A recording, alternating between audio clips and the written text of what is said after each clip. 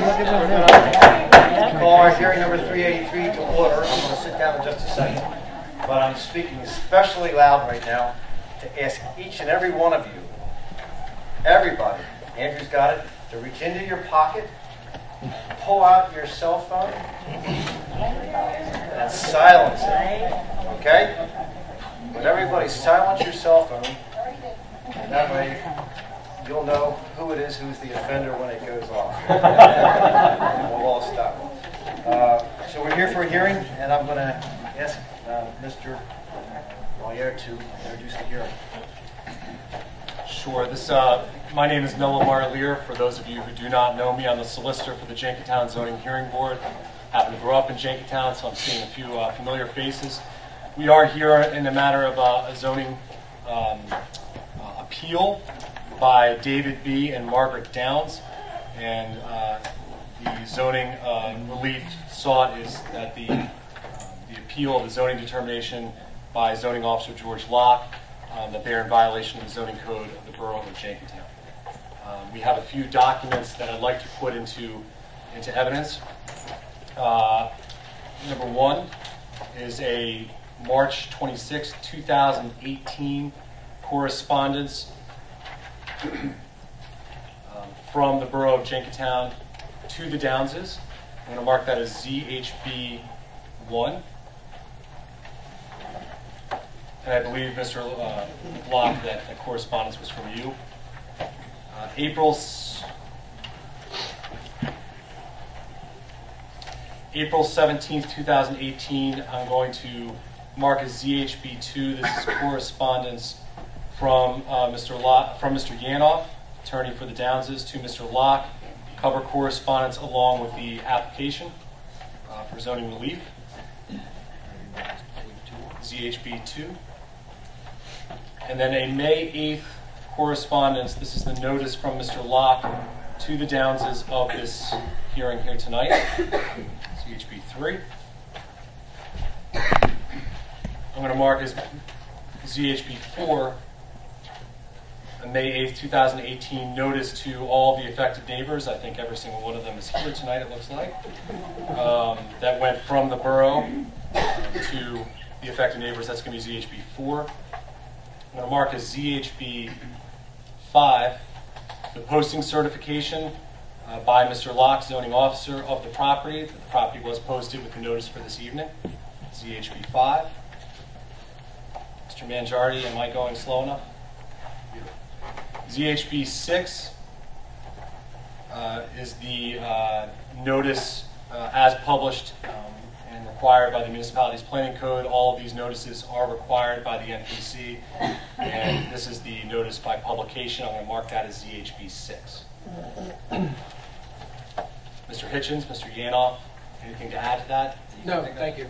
No, just to clarify, so ZHB 1 is actually the notice of violation that we're here on, and ZHB 2 is both the correspondence as well as the application of appeal, correct? That's exactly right, Mr. Hitchens. Thank you for that clarification. That is correct. Thank you. But then with those two clarifications, now I have no more questions.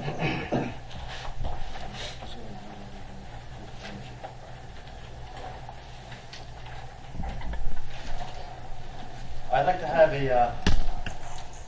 just a quick review of the fact that we have a quorum here tonight.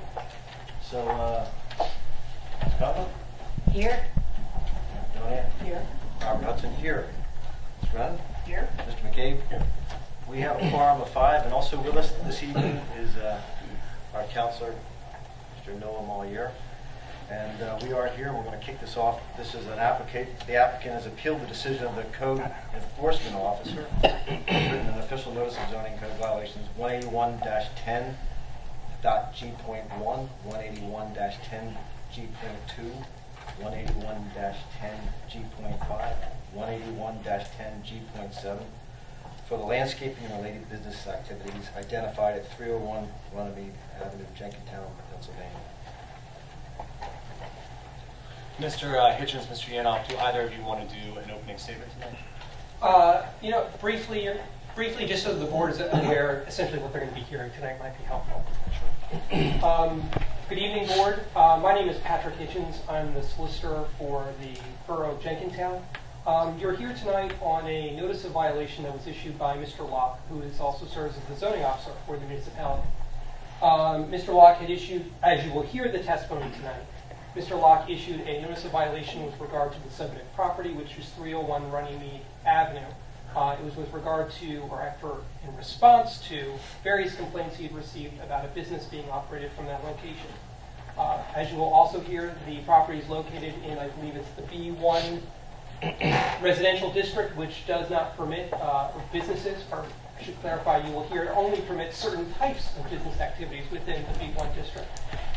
You will hear testimony from Mr. Locke about how he came to his determination about issuing it and what had caused him to send that citation notice. You'll also hear from the neighbor complainant, Ms. Glass, about the various complaints she had made to the township with regard to these business activities. And you'll also hear tonight from the property owner of Mrs. Glass's property, Mr. Riley. He will also testify about the impact that business has had on his property that's located there. Essentially, after you've heard all the evidence, we would just ask that you take them all into consideration and render a decision with regards to the notice. Thank you. Thank you, Mr. Hitchens. Mr. Yano. Very briefly, I think it's important for us to recognize that what's been marked as ZHB1 is the basis for this hearing, and that it requires that as of March 26, 2018, the current condition at 301 Runnymede Avenue is what's being noticed as a violation. And I think the date is very important. So any testimony that doesn't relate to what's going on March 26, 2018 is entirely irrelevant. And things that go back, and I've been given a packet of information from Mr. Hitchens, and I've also essentially know what's going on here. The information much of the information that's been provided to you, will be provided to you, have absolutely nothing to do with March 26, 2018, or even at about that time. The bottom line in this situation is there is no business being operated out of 301 Runnymede. And I have a cast of thousands here this evening who are willing to attest to that fact. So off we go. Thank you. All right, Mr. Hitchens, I believe you're up. Thank you. I'd like to call my first witness as the Borough zoning officer, Mr. Locke. Mr. Locke, if you could be sworn. Raise your right hand. Do you solemnly swear that testimony about to give is the truth, the whole truth, and nothing but the truth, so help you God? Thank you. I'm just going to move over.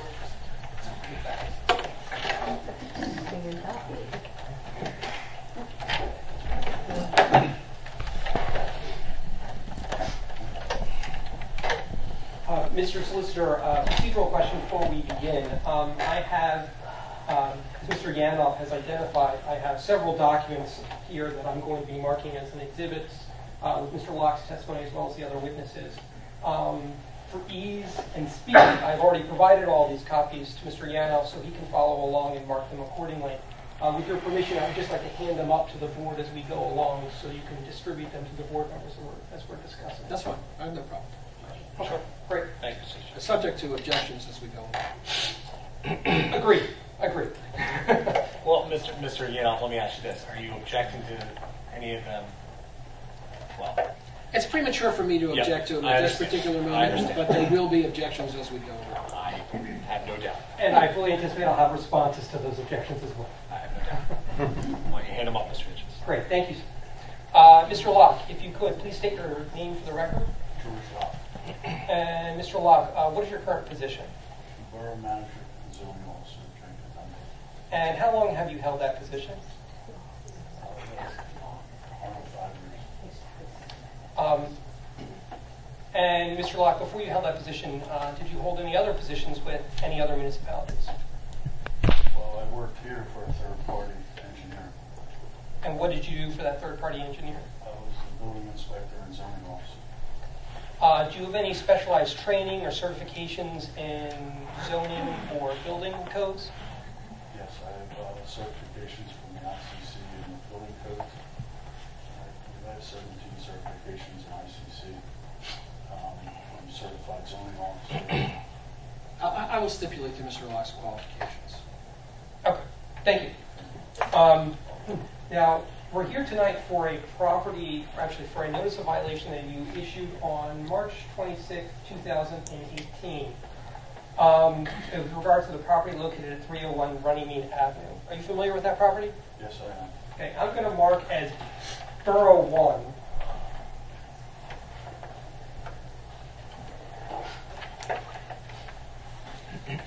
The document, and if you could take a look at that while I hand it up to the solicitor. Now, B1 is a 2-page document. Is that correct? That is correct. And I will represent to you that that is a printout from the Montgomery County Board of Assessment Appeals with regard to the 301 Runnymede property. Is that correct? That is correct. And who does the public record show as the owner of the property? David B. and Margaret A. Downs.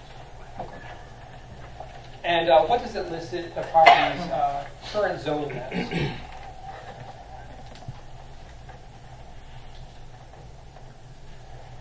And I'm glad you're taking a moment because that's a trick question. It doesn't state, correct, what the current zoning is, does it? I don't see that it says B1 anywhere on here. Correct. It does have something called a land use description. Do you see that? Yes, residential single family. But that's not a code that's used by the municipality, is it? No, it's not. That's something that's used by the county, correct? That's correct. And do you know what the zoning is for this specific property? This property is in the B1. Now, in order to help guide your attention along, have you ever received any complaints with regard to 301 Runnymede Avenue? Yes, I have. Okay. And first, do you recall receiving any complaints starting back in October of 2016 with regard to Runnymede Avenue? Objection, relevance. Once again, Mr. Marlier and members of the board, we have a notice of violation that calls out current conditions at Runnymede Avenue, and current conditions mean at or about March 26, 2018, not 2016. Respectfully, one, I believe that under the NPC, the rules of evidence are slightly relaxed. Two, the municipality has to be given an opportunity to lay a foundation as to what prompted this zoning violation or this notice of violation to go out. So certainly with regard to a business operation, which frankly could stop or cease any day, hour 1, and commence at hour 3, it's only fair for the municipality to be able to show at least one, what was the basis of issuing the notice originally, and two, to show that there is a pattern of practice of a business having been operated out of this location. Particularly when you're dealing with a business, as we've alleged, as a landscaping business that would presumably be seasonal to begin with. Every December, I'm not sure they're cutting any grass in December. Well, that's not my problem. The borough has a certain ability of proof, and whether it's fair to the borough or not fair to the borough, it still means that they have to comply with what it is that they've alleged has occurred here. And Mr. Ganoff has... Hold on. I'm going to let it in for the purpose that Mr. Hitchens has discussed, but I understand your objection, and I'm sure you'll make it again, and as we go along, we'll most likely revisit. Thank you. So, Mr. Locke, turning your attention to October of 2016, do you recall receiving any complaints with regard to business being operated out of the 301 Runnymede property? And I'm going to show you what I'm going to mark as B2.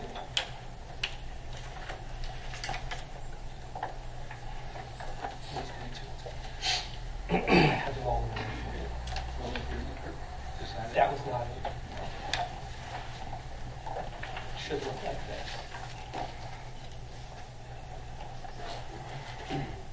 Got it? I will find it in a minute.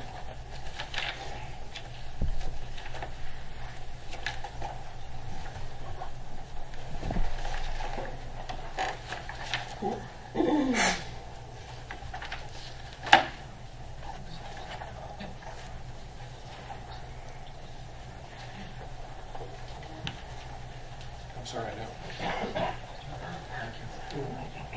Take it. I did see this. I did see that. You did see it? Okay. Do you still need that copy, though? In case if the board needs that copy? Do you have an extra copy? I gave the extra copy. He's looking for the copy that he couldn't find earlier.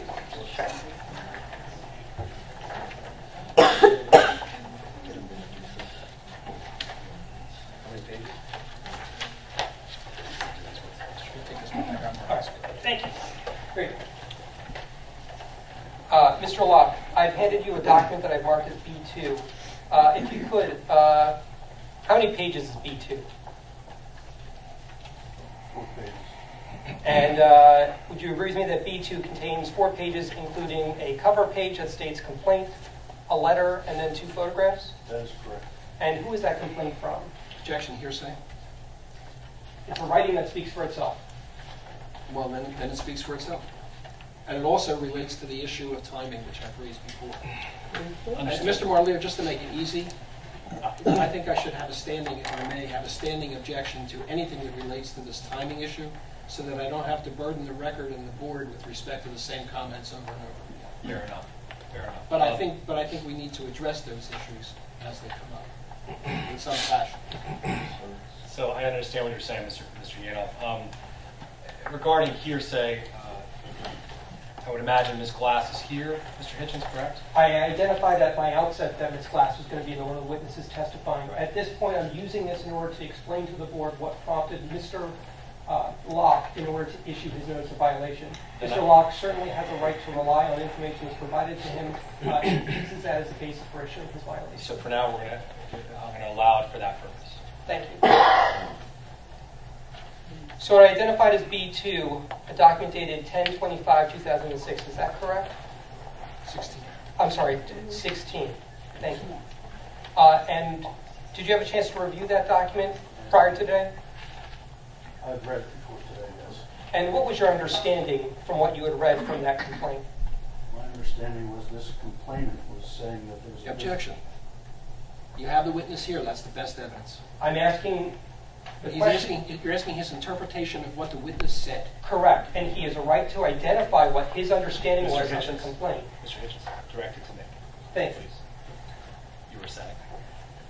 Mr. Locke has a right to identify what his understanding was of the complaint in order to explain and justify his further actions. I'm not asking for him to identify what is stated in there. I'm not asking for him to repeat what was ever told to him. I'm merely asking what his understanding was. It's not hearsay. Understood, and it goes to why he acted in the way he acted in issuing the citation. I'll allow it. In 2016.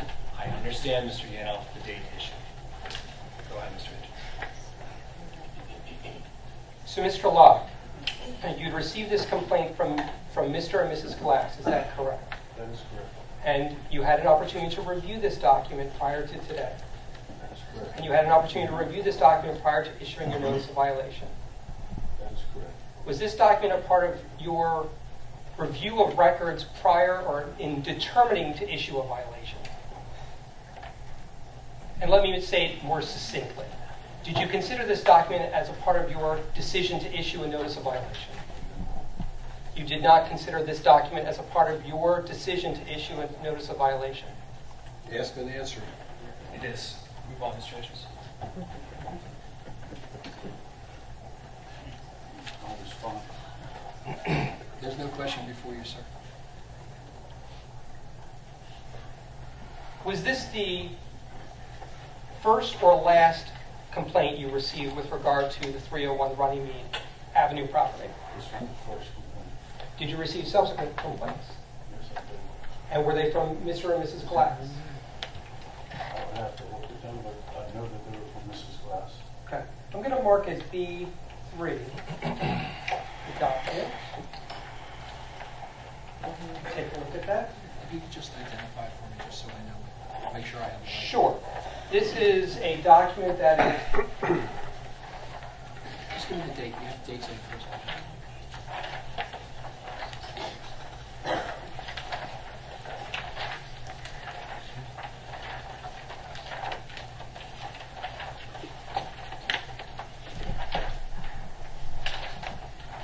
This is a 14-page document that on the front page states complaint dated 9/20/17, name Christine and Joseph Glass. Do you have that, Mr. Yanoff? I do.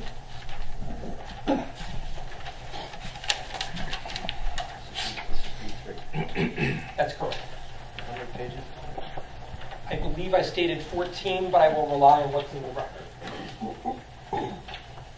Looks like 14 to me. Thank you.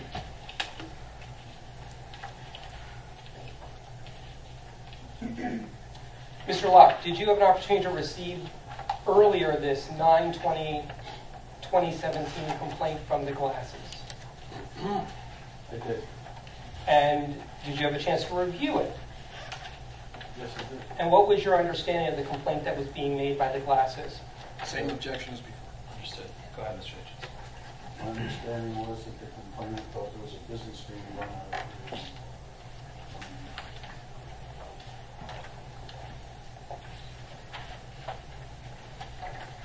Now, was that the last complaint that you received with regard to the 301 Runnymede property? No, it was not.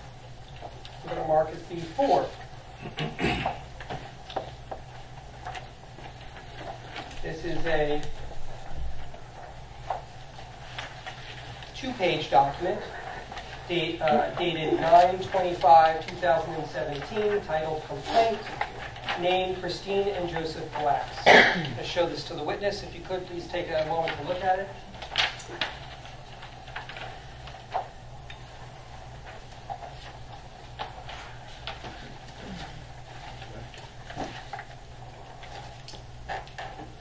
Mr. Locke, did you have a chance to review what I had marked as B4 prior to today? Yes, I did. And what is that? It's a complaint that was filed with the Borough By? by Christine and Joseph Glass, 211 With regard to what property? 301. And what was your understanding of what that complaint's purpose was? Objection. Similar objection, I'm allowed the question. Go ahead, The Mr. complaint Hitchens. was that a business was being run on 301. Do you recall whether that was the last complaint you received with regard to 301? It was not the last complaint. I'm going to mark as B5.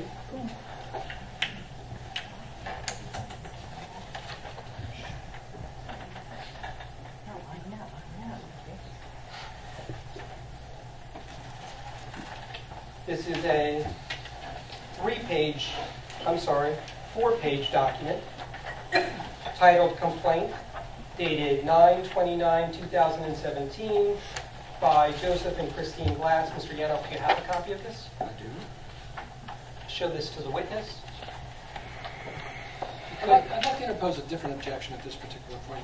Before the witness testifies about the contents of this particular exhibit, and before the board gets an opportunity to view it, there are comments in that are next to what purport to be pictures of certain things occurred, which go right to the issue about what this board is actually going to be deciding.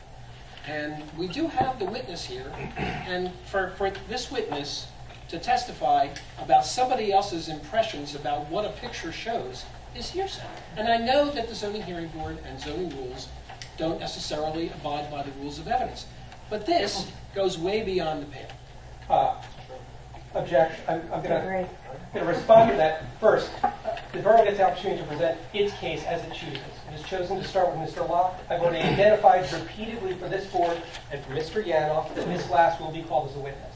I will clearly be going through all of these same complaints with Ms. Glass so she can explain what it is that she's complaining. Again, these... Hold on, Mr. Yanoff. Yanoff. Well, okay, Don't yell. two things for everybody. Number one, I heard someone call out, when there was an objection, call out and answer that objection. I'm the one who rules on objections. So for everybody in the audience, listen intently, but please don't shout out.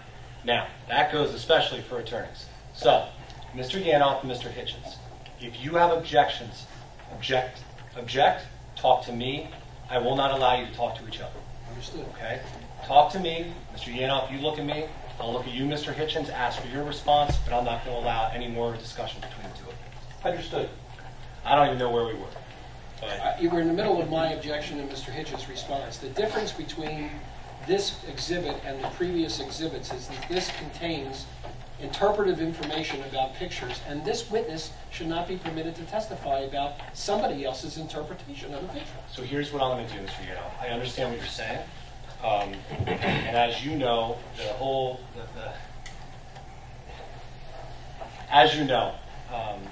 the rules of evidence are more relaxed in the zoning hearing board. But I'll also say this. Mr. Locke can testify as to how this document furthered his actions. He cannot testify to his interpretations of what's, is being written or any notes that were written down. Or Ms. Glass's interpretations? Yes, absolutely. Not just his, but Ms. Glass's. I think that would be speculation as well. Thank you. So that he cannot do, but he can say what this document did to further his actions. Mr. Hitchens, go ahead. Thank you. I believe I had marked previously what was B5. Mr. Locke, had you seen that document prior to today? Yes, I have. And again, what is that document? It's a complaint filed by Joseph and Christine Glass. And what was the complaint with regard to? The complaint was that they were running a business out of 301 Runnymede Avenue. And was that the last complaint you received with regard to 301 Runnymede Avenue? No, it was not. Okay, I'm going to mark as B6.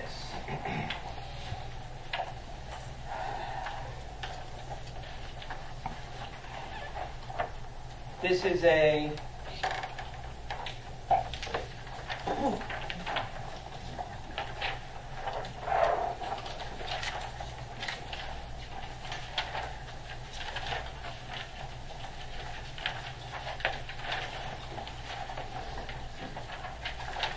This is a 10-page document that states complaint at the top dated 10/3/17 from a Joseph and Christine Glass. Mr. Ganoff, do you have a copy of this? I do.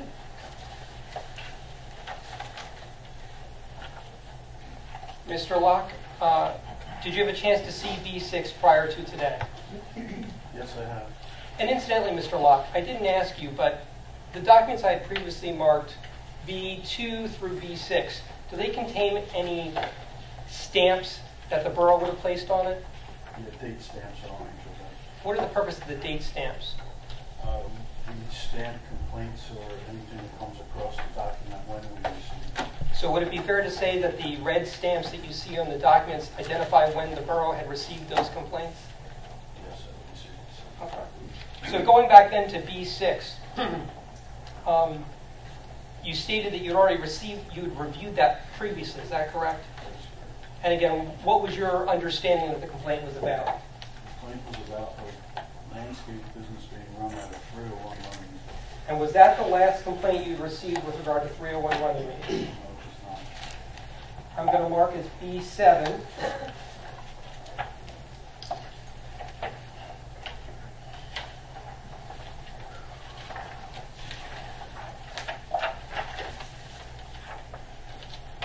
A 5-page document that's titled Complaint on the front. There is no date, and the name listed is Christine Glass. Do you have a copy of this, Mr. Yano? I do.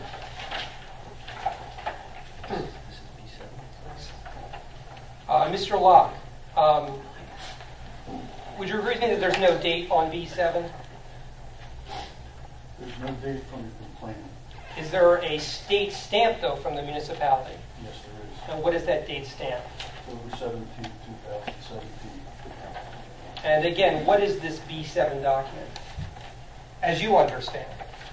As I understand, it's a complaint by Christine Glass about business being run out of 301 Runnymede. And was that the last complaint you received with regard to 301 Runnymede? No, I believe it was probably one. I'm going to mark as B8.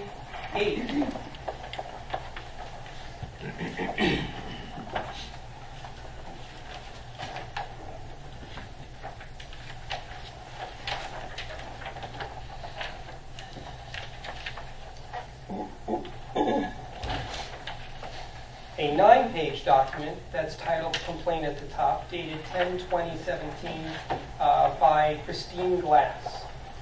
Do you have a copy of this, Mr. Yano? I do.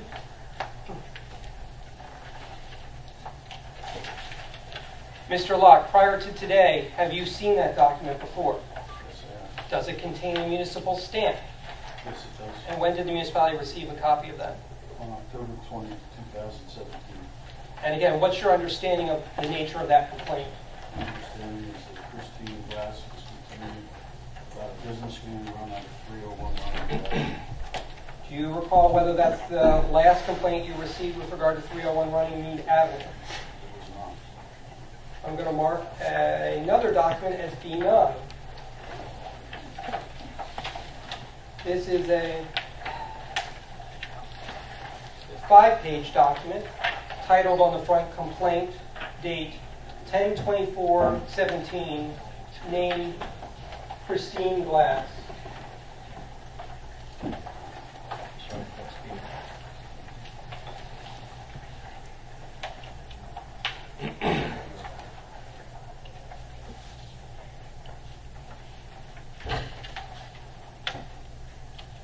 And take a moment to take a look at B9.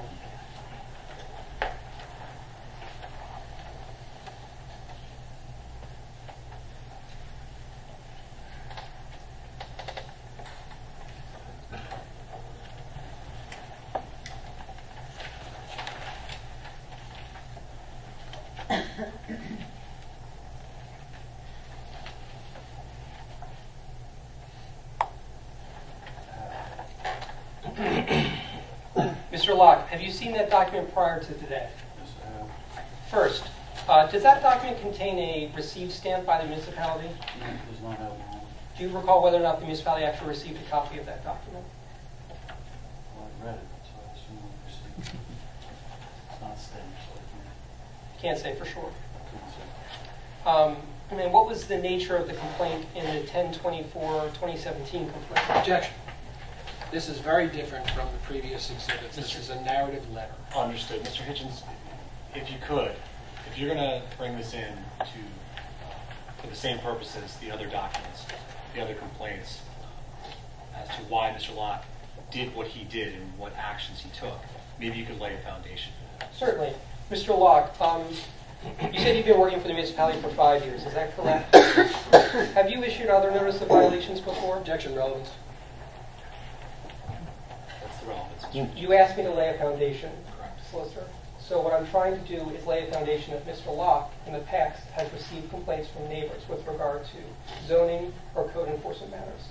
Based off of those complaints, whether they were oral or written, he has done an investigation and he's prompted action. This is no different than those other incidences. I'm merely trying to show he's merely following procedures that he would have for any other matter. Why don't we, if that's the case, maybe we can ask Mr. Locke what actions he took based on this letter.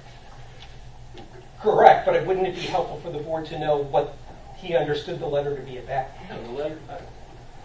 I think we're going to get into that significantly, I would imagine. So why don't we jump right to what his actions were. I'm going to sustain the objection on this one. Okay. I'm going to mark as B10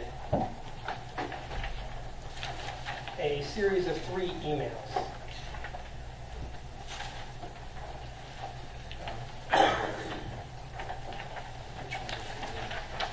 These are 3 emails dated October 25th, 2017 at 6:41 p.m. from a Pristine Glass to George Locke. A second email from Pristine Glass to George Locke, also dated October 25th at 6:41 p.m. Appears to be a duplicate. A third email dated November 6th, 2017 at 10:02 a.m. from George Locke to Shelby Smith, but within it, below, you'll see Mr. Yanoff. It states an email that's been forwarded from Pristine Glass to George Locke dated November 5th, 2017 at 6:42 p.m. And then finally, the last page, because this is 4 pages, I stand corrected on the record, is another forwarded email dated November 5th, 2017 at 8:01 p.m. from a Pristine Glass to George Locke. November 5th? Oh, yes, I do see that. Do you have a copy, Mr. Yanoff? I do, but I also have an objection. Yes, what's the nature of your objection? Well, I'd like to know what purpose we're going to be using this for. This has the same type of information as is contained in the document that you sustained an objection for in B9. It's comments and interpretations made by allegedly made by a certain individual in an email to Mr. Locke. I sustained the objection on B9, just to be clear, as to your objection was if he was going to delve into, if he was going to use that document to read what's there and what was being complained of, not to go into what his actions were based on that. So for the same reason, I'll allow B10 that Mr. Locke can testify as to what actions he took and why. But not the contents of the emails themselves. To the extent that the information prompted him to do something, I'll allow it.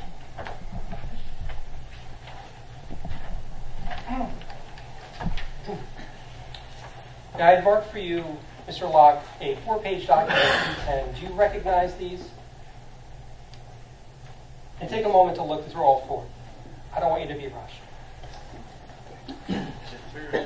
It's actually 4 pages. That's my fault. So there's a duplicate. There's a duplicate in there, which is why it's 4 pages.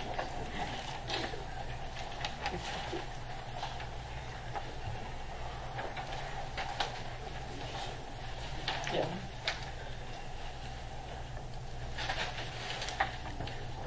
I gotta watch it.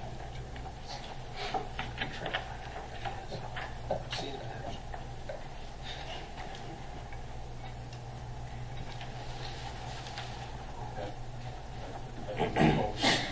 And are these emails from your email account? They're emails to you. And who are the emails from? Christine Black. And what are they about that you understand in advance? Objection. That goes into the content. I'll allow him to go into the general content. That's what the testimony has been consistently for a number of documents now, generally what they were about and how Mr. Locke. So again, what was your understanding of what these emails were about? Well, 2 of them were following up on the complaints and asking for status. And one was informing me of work they were doing on their house, assembling a scaffold on the side to fix their gutters. When you say their house, whose house do you mean? 303 Runnymede, Christine Black. So not the 301 Runnymede property. So it would be a different property. Yeah, that's true. It's a complaints file. Okay, but then there were also a question, I believe you understood that it was about the status of prior complaints that were made with regard to 301. That is correct. Okay. Now, Mr. Locke, I've identified approximately 10 documents with regard to complaints. Did you ever do any investigations based off of those complaints that you received? Yes, it did. I'm going to mark for you a document as B11. This is a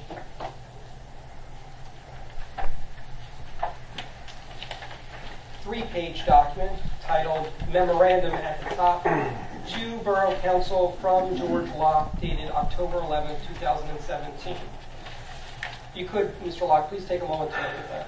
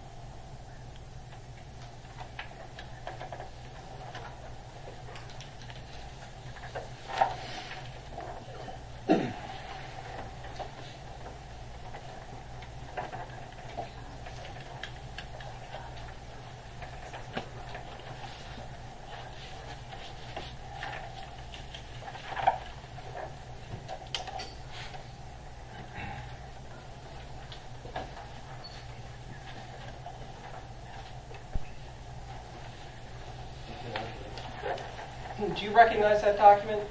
Yes, I do. Was that document authored by you? Yes, it was. Mr. Yanov, do you have any objection to him testifying about the contents of B11? I apologize. Why don't you ask the question? Fair enough. And Mr. Yanov may or may not object. If you could, please explain to the board what is contained in B11. This documents what went on from the very first complaint through the end of the complaint. Let's start with, what's the complaints about? About a business being run out of 301 Roman Road. And when is it stating, according to your document, the first initial complaint was received by you? October 25th, 2016. After receiving that complaint, according to the memo and your recollection, what did you do? I did a drive-by inspection. I spoke with the Danes, and I replied to the complainant I followed up with a complaint after my inspection and review of the pictures, situation, and conversation. And you said you spoke to the Downses. What did you talk to them about? I told them that there was a complaint that they were running a landscape business out of their property, and that there was a complaint that there was a commercial landscape trailer in their driveway. And what response do you recall, if any, did you receive? I was told that it was used for volunteer work, freezing the room, and shade tree commission, things like that. And after you did the 2 drive-bys, did you see anything else? No, I did not. Okay. And according to your memo, did you receive any further complaints after that 2016 date? Yes, I did. And are those the complaints that we had previously marked approximately B2 through B10? And does your memo summarize those complaints? Yes, it does.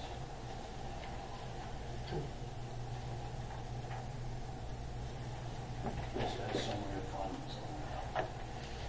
Now, based off of your investigation or review of those complaints, did you come to any conclusion as to the next steps that you were going to take? Yes, there was 2 paths. The first complaint that was a year ago, a year before the other complaints, ended differently. When you say that year, what year do you mean? The October 25th, 2016 complaint, where I did the drive-bys, I spoke to the residents of 301, and I completed that investigation.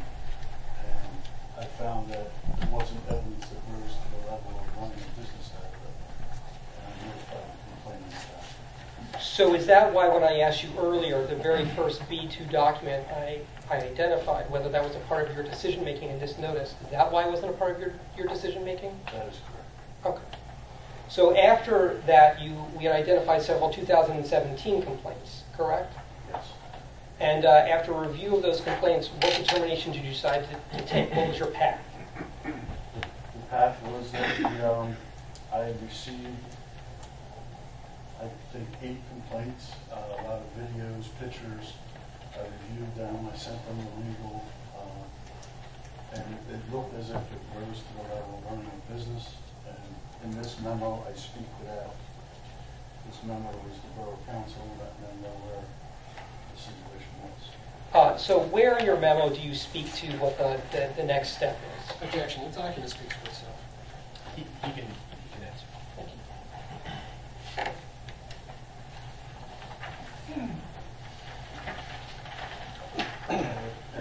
The last 2 paragraphs were If you could, since the audience here can't read what you have, it might be helpful if you could just read into the record the last 2 paragraphs. Objection. This is a document that speaks for itself, and there are legal conclusions contained in here, which are within the purview of this board, not this individual.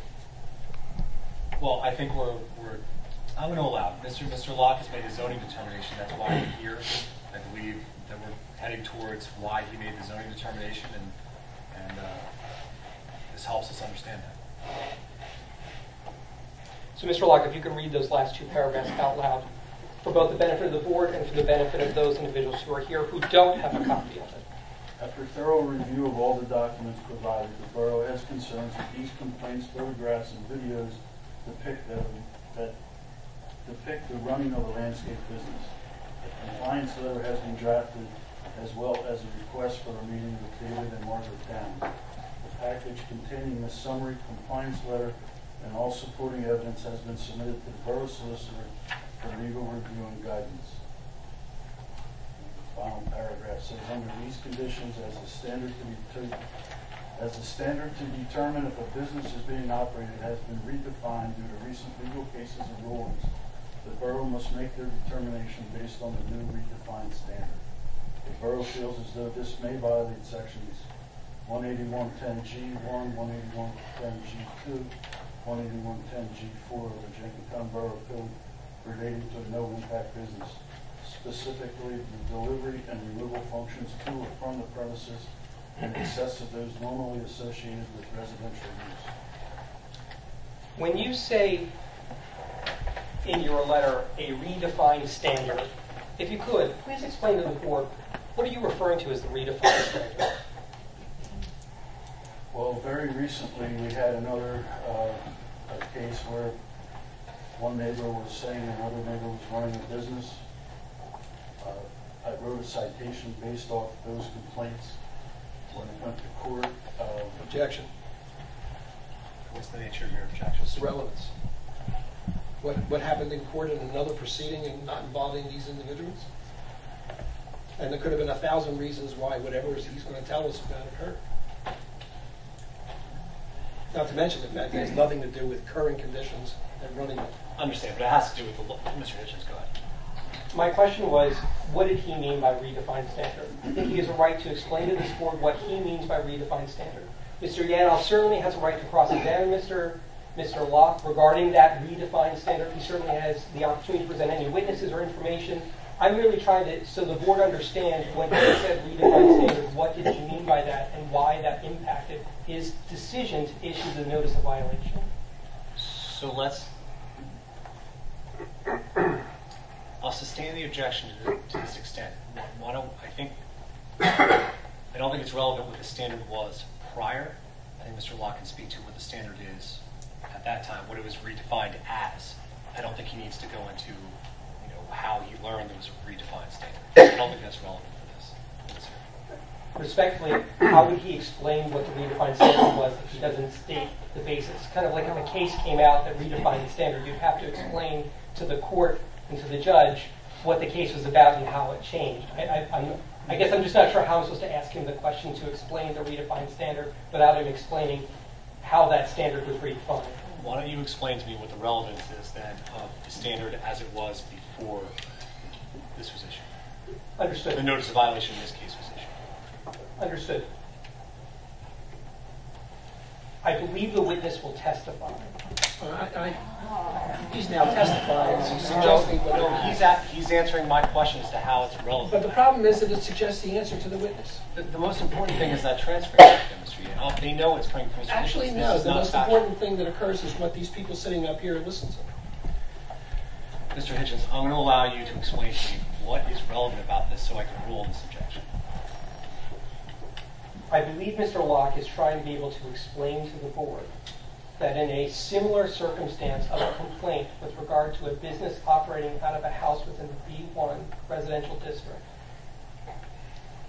what factors were used in making his determination that there was a violation of that, which factors were then sustained by the magisterial district judge as a violation of operating a business.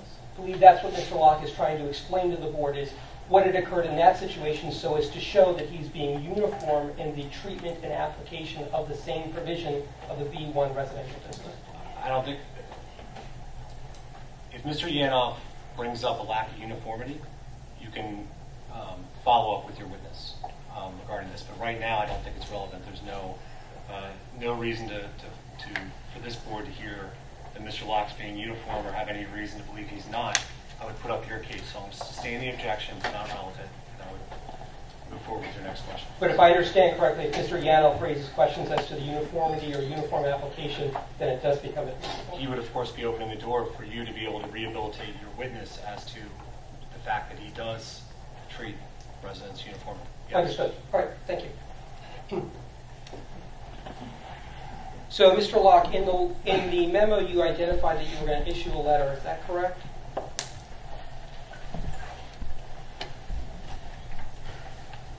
Yes, I said. Yes, I said compliance letter has been drafted. Okay. I'm going to mark as B12. This is a 2-page document.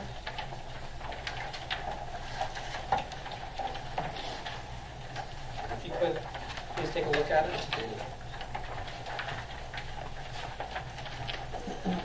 It is a letter on Borough letterhead dated November 21st, 2017 to a David and Margaret Downs. It's a 1-page letter. On the second page, there is a certified mail receipt. Do you have a copy of that, Mr. Yanoff? I do.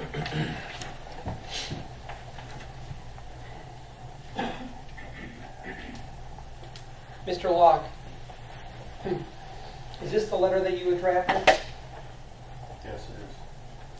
And who is the letter addressed to? Mr. and Mrs. And- And what is this letter about? This letter is about the complaints that have been received, the photographs, the videos.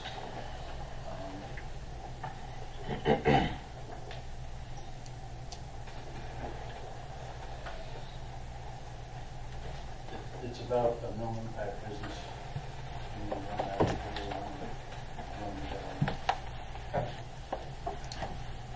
We're looking to set up a meeting to discuss these complaints, photographs, and videos.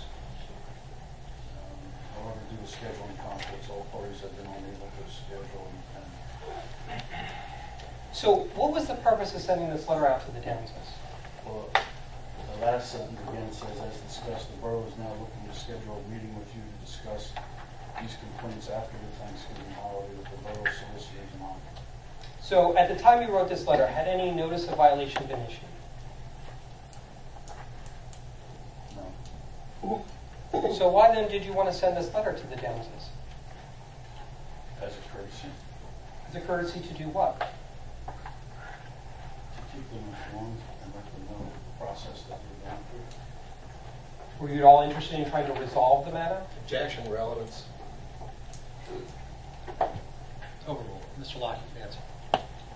Yes, of course, we want to resolve. As a result of that letter being issued, did you issue any other letters? As a result of what, I'm sorry? After issuing that letter, Oh, yes. did you issue any other letters? Yes, there was a notice of violation letter issued on December 7th. I'm going to mark as B13.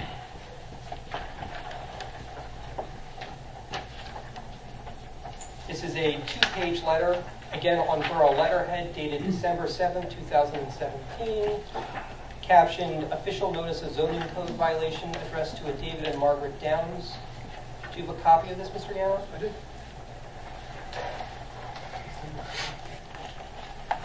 First, Mr. Locke, did you draft this letter? Yes, I did. What purpose was this letter to serve? This is a notice of violations, and the purpose of it is to have those violations discontinued. Also, a couple violations, what? Discontinued. Thank you. And what were the 301 Runnymede Avenue property owners being noticed about? Objection.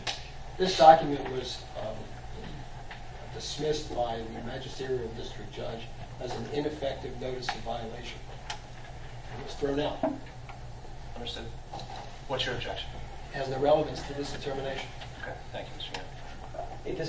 This letter is not being used for the purpose of showing that they received a specific notice under the MPC. Rather, this document, as all the other documents, is merely trying to provide a timeline for this board to understand the actions and steps that the municipality went through prior to issuing what the ZHB had already identified as the actual notice of violation, which is ZHB 1.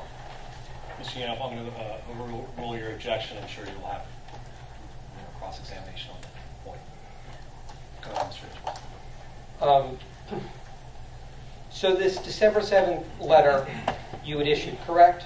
That is correct. And what was it notifying the Downses of the violation of?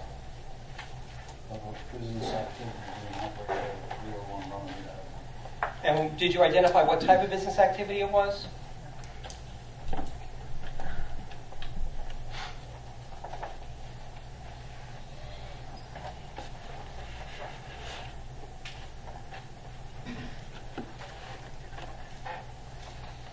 Determined that a commercial business is being operated at a residence at 301 Runnymede Avenue in that district only, and no impact on businesses around. But it doesn't mention the word landscaping anywhere, does it?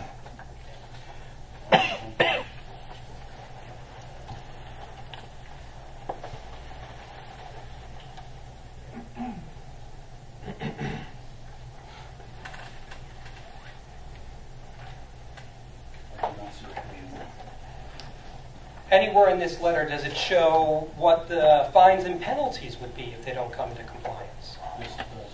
Where does it show that?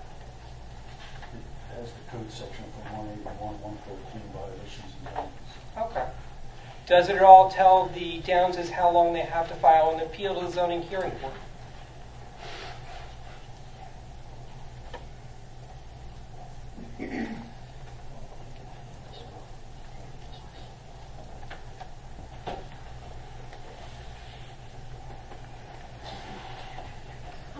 pose an objection at this particular moment.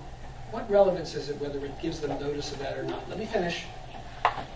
We're here on an appeal to the zoning hearing board for a notice of violation dated March 26, 2018. What this document contains or doesn't contain has no relevance to this board's determination as to whether or not there is a violation that is declared in the March 26, 2018 notice. Whether it contains specific findings or not, if you want me to go into why this document was thrown out and the entire case was thrown out, I'll be happy to do it. But it makes no sense for this board to hear that because it's not before the board. If Mr. Yanoff would allow me, I'm trying to get through Mr. Locke to show that this was in fact a defective notice. I agree, it was a defective notice. The court threw it out. Mr. Yanoff? Sorry. Please continue, Mr. I'm actually trying to prove Mr. Yanoff's point that it was in fact a defective notice.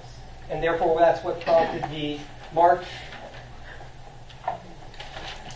26, 2018 second notice to go out. Again, I'm merely trying to provide a timeline to the board to explain the actions that were taken by, but if Mr. Yanoff's willing to stipulate that that notice was defective that would have required a second notice, I have no problem with that stipulation. I'm not going to stipulate to that. I'll stipulate that it's defective. I understand. I think it gives us the timeline, it gives us the understanding, this board, the understanding of the history of this case and how we got to where we are. Mr. Hitchens, Mr. Yanoff, I'm sure you're going to make great arguments and elicit testimony on both sides that you're going to argue bolsters your case. But I'm going to allow this for the purpose of establishing the history of the case and how we got here. Does it help if I stipulate that it was a defective notice? We can go beyond that and move right on to the next issue. Happy to do that. But I'm not stipulating that prompted the filing of another notice. I'm really saying this is Okay, I think that's where he's going, and that's why it's so relevant. So go ahead, Mr. Hitchens. Thank you.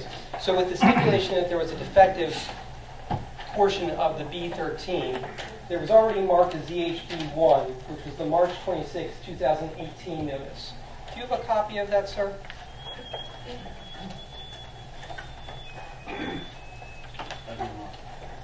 Give me one moment. I was talking to you, Mr. Locke.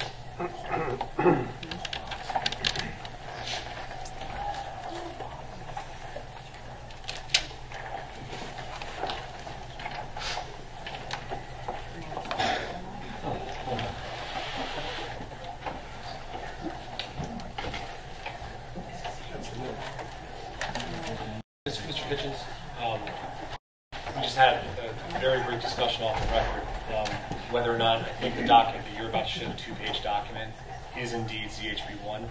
Why don't you mark this a Borough document just out of an abundance of caution? Sure. I will mark this then as Borough 14.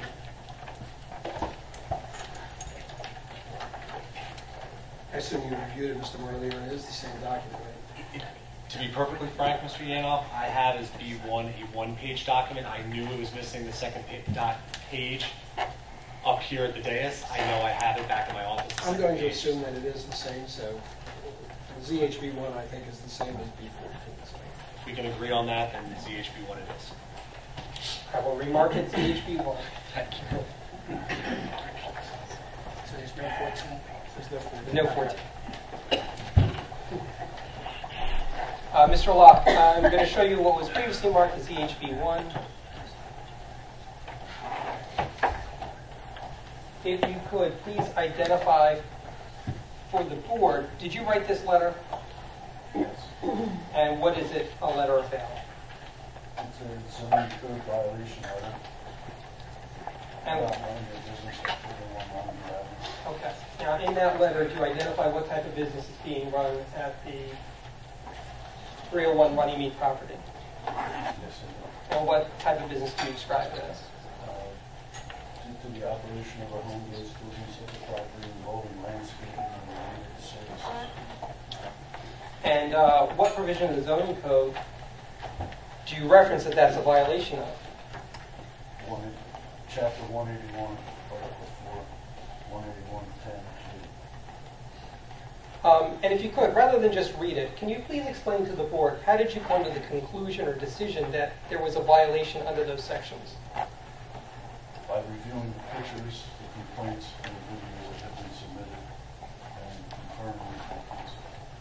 So again, if you could explain to the board, how did you decide, because you identify specifically which subsections of G are being violated, correct? That's correct. If you could, explain to the board why you believed it to be a business that was in violation of those sections.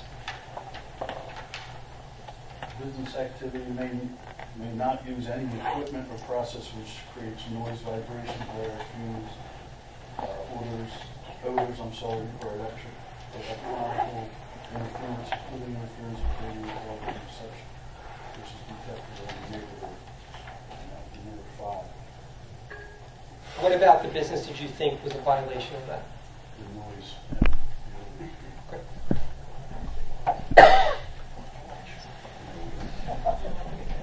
I'm going to ask no comments from the peanut gallery. Yeah, forgive me, guys. If we could all, no, we could all, hold on just a second. Mr. Locke can certainly speak up. But no, sir, you don't have to say anything. Right now is not the time for anyone to say anything. If you are called as a witness by the borough or by Mr. Ganoff, you certainly can testify.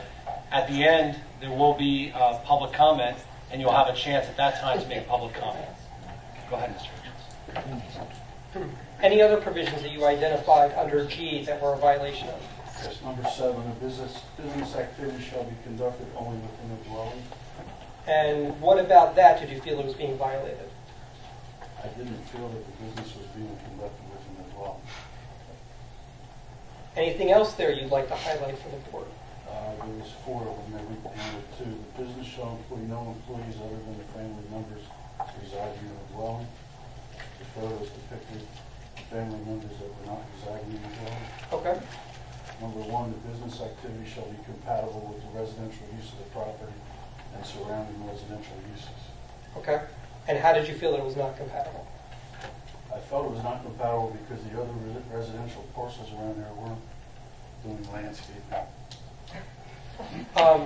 Now, looking at the language of Section G, does it define what type of business it must be in order to satisfy those criteria? No, it does not. If I could refresh your recollection by referring to Section 181-10. That's not a proper objection. That's not a proper way to refresh somebody's recollection. You ask him whether looking at the ordinance refreshes his recollection of something he said he doesn't know about. I believe, Mr. Hitchens, I think you can back up a couple questions. Sure. Mr. Locke, are you familiar with the zoning code for the Borough of Jenkintown?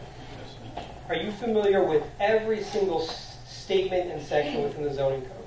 not the one. Do you ever have to refer to the zoning code in order to look at or identify specific language within the zoning code? Yes, sir. At this time, Your Honor, I would like to show him the zoning code with regard to 181-10, which is the same section that he identified in there, so he can see the exact language that's contained in there. The code is a Why document. don't you ask him the question that you're trying to get answered? Sure. And if you can't remember, I think you might be able to refresh. Sure. Understood. Mr. Locke, can any type of business operate within the B1 residential district? Yes, a no impact business code. What's a no-impact business? It's one that's operated within the dwelling. There's no outside signage, lighting. It's not operated outside. There's no noises. There's no odors. Is there a definition for a no-impact home-based business? Yes, there is. Where is that contained? In the zoning code, What section of the zoning code? 181.10. The definition of a no-impact is contained in Oh, 181.10. not definition. I'm sorry. I thought it was a description. I'd have to look at the zoning code to know the number of the definition section. At this time, I would ask permission in order to show the witness the definition, which I assume there's got to be a plethora of definitions within there, so we can refer to that. Sure. If you could, please, sir, turn to the definition of no impact.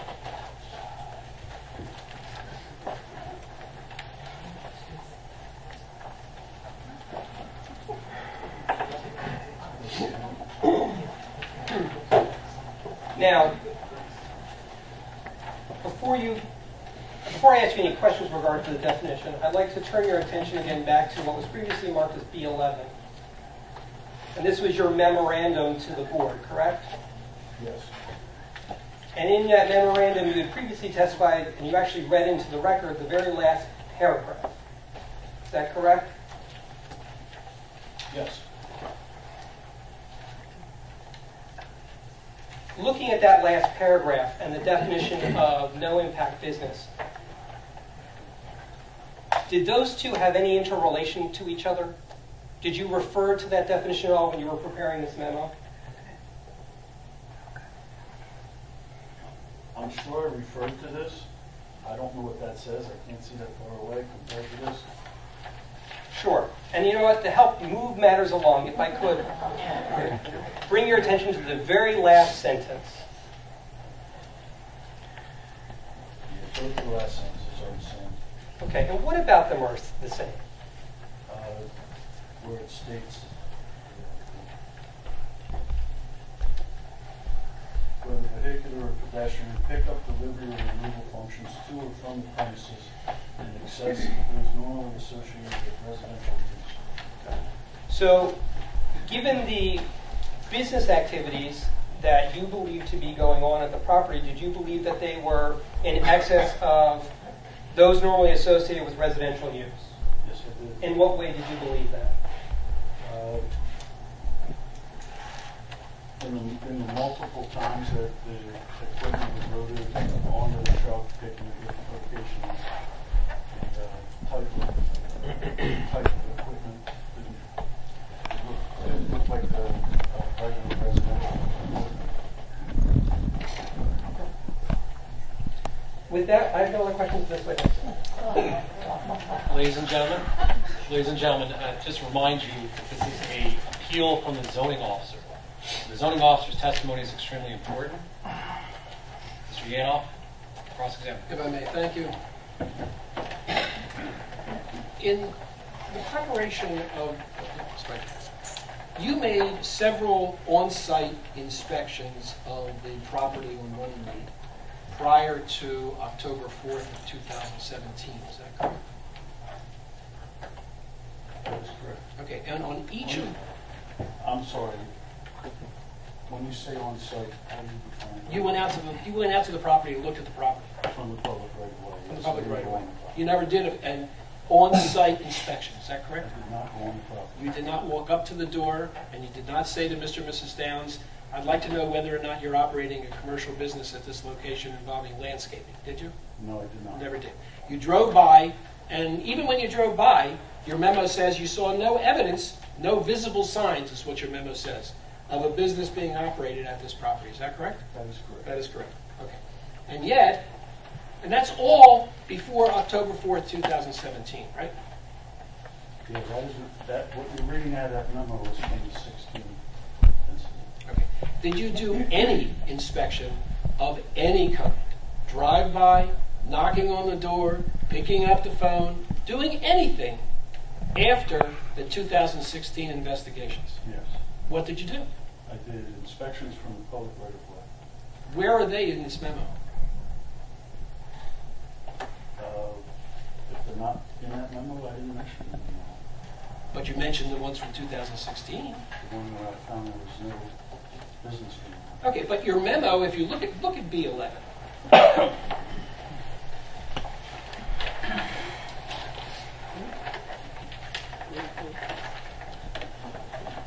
And specifically, sir, look at the second page. You provided a summary of findings to the borough, is that correct? That is correct. And you listed 3 separate items upon which you based your conclusion that a commercial business was being operated at this location. Isn't that right? Three, yes. Right. One is you received an official complaint, pictures, and videos on October 4th, 2017, correct? That's the first one. I'm looking at B11. My first one was September 20. I might not have the same document then. This is what you gave me as B11. Mr. Yanov, if you could point to what it is you're referring to. Yes, I'm referring to below you will find a summary of. Would you agree with me, Mr. Yanov? I'm showing you the copy that is in front of Mr. Locke. It starts with, below you will find a summary of. Well, that's not the same document as you ordered as B11, Mr. Hitchens. Mr. Hitchens, I have the same document it looks like as Mr. Yanov and not what you have. I've never seen that document.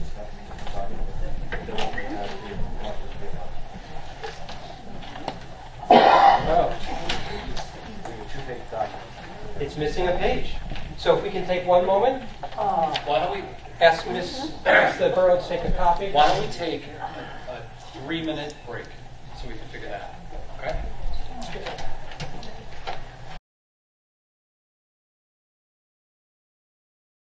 That went to the board and went to me and went to Mr. Yanov was simply missing page 2.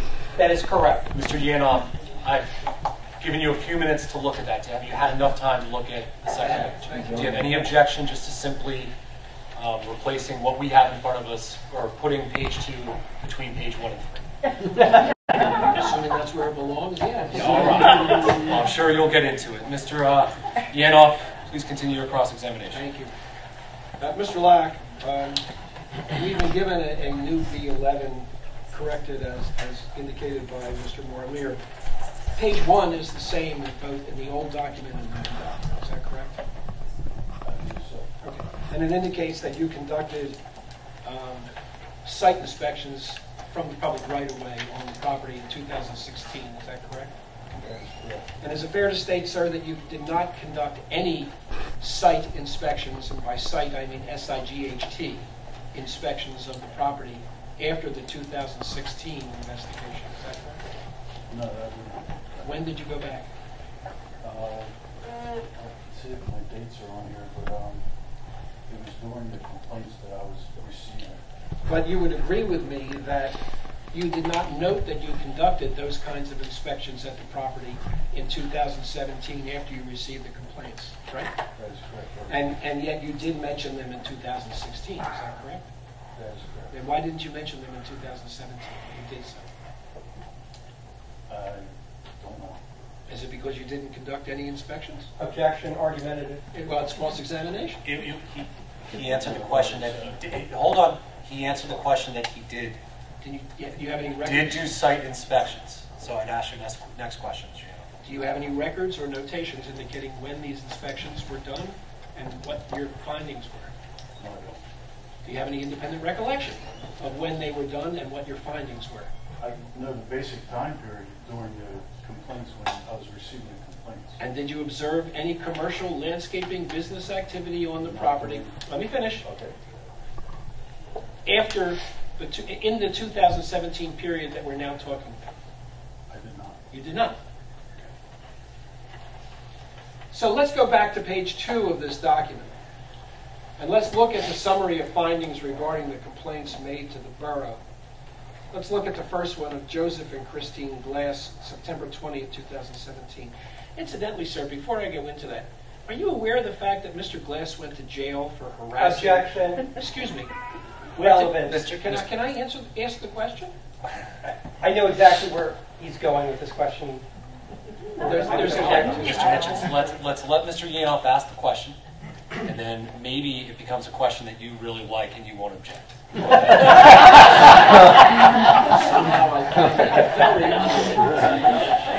I'll ask it again. Were you aware, sir, that Mr. Glass went to jail for harassing Mr. and Mrs. Downs on frequent occasions? Were you aware of that, sir? And I'm going to object. The answer is yes. I said yes. It's already been answered. I don't withdraw my objection, but he already answered the question. Did you take that into account when you were evaluating the truthfulness or the reasons or motivations for the complaints filed by Mr. and Mrs. Glass against their neighbors, Mr. and Mrs. Downs? Now, don't look at him. Hold on. So the record, Mr. Locke? so the record reflects. Mr. Locke looked at me because I had previously raised an objection with regard to the prior question. Understood. Mr. Locke, and We all understand. Hold on. Stop. Mr. Yanoff, ask your question again. Mr. Locke, listen to the question. It was so artfully stated, I don't want to listen. Read it again? That's right.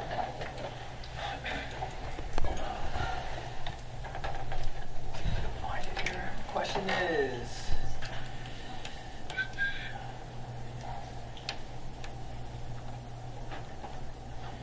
did you take into account when you were evaluating the truthfulness or the reasons or motives for the complaints filed by Mr. and Mrs. Glass against their neighbors, Mr. and Mrs. Downs? Did you take that fact into consideration? Yes, I took all the facts into consideration. Did you weigh and measure the reasons for Mr. and Mrs. Glass filing their complaints on a constant basis against Mr. and Mrs. Downs? I'm going to raise an objection. If Mr. Yanoff is asking this in regards to the uniformity issue that I had raised previously, I have no objection to the question. No, I'm not. Hold on. If he's asking with regard to if there's some sort of specific ill will or motive here, I would object to that as being irrelevant. The question is what it is, and I'm going to overrule your objection, Mr. Yanoff. Thank you. Question. Did you take that into consideration at all when you made your evaluation as to what was going on the Downs property? I took everything into consideration when I made my determination. Including the fact that Mr. and Mrs. Glass Mr. Glass went to jail for harassing his neighbors. I don't actually know when he went to jail, but I knew that there was police issues going on. And you knew that there was animosity between Mr. and Mrs. Glass and Mr. and Mrs. Downs, correct? I did know that. You did know that. And you know that that was directed against Mr. and Mrs. Downs from Mr. and Mrs. Glass, correct? Objection? Relevance? I think it's very relevant. Go ahead, Mr. Did I know? Did you know that the animosity ran from Mr. and Mrs. Glass to Mr. and Mrs. Downs and not the other way? It was my impression that it ran both places. But Mr. and Mrs. Downs weren't arrested. Objection? Negative? Cross-examination? Cross-examination. I'll go on. Cross-examination doesn't give you carte blanche to argue with the witness. Ask your next I'm not question. arguing with this. I'm asking the question. But let's go. Okay, so let's look at the summary of your findings regarding the complaint submitted by Joseph and Christine Glass to the Borough on September 20th, 2017. The September 20th, 2017 document is B3 in the pile of documents that your attorney has prepared for us. One moment.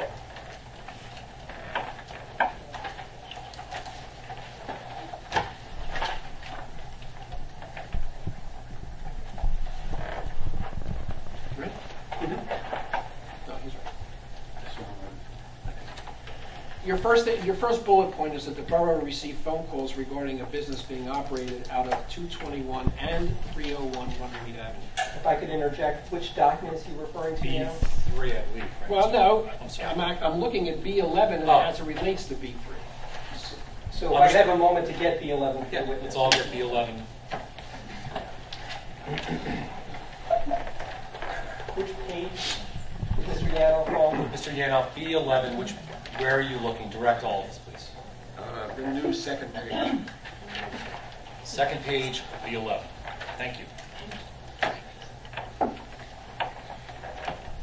To Mr. and Mrs. I'm sorry, did you have an opportunity to look at that one bullet point, first bullet point at the top of the page?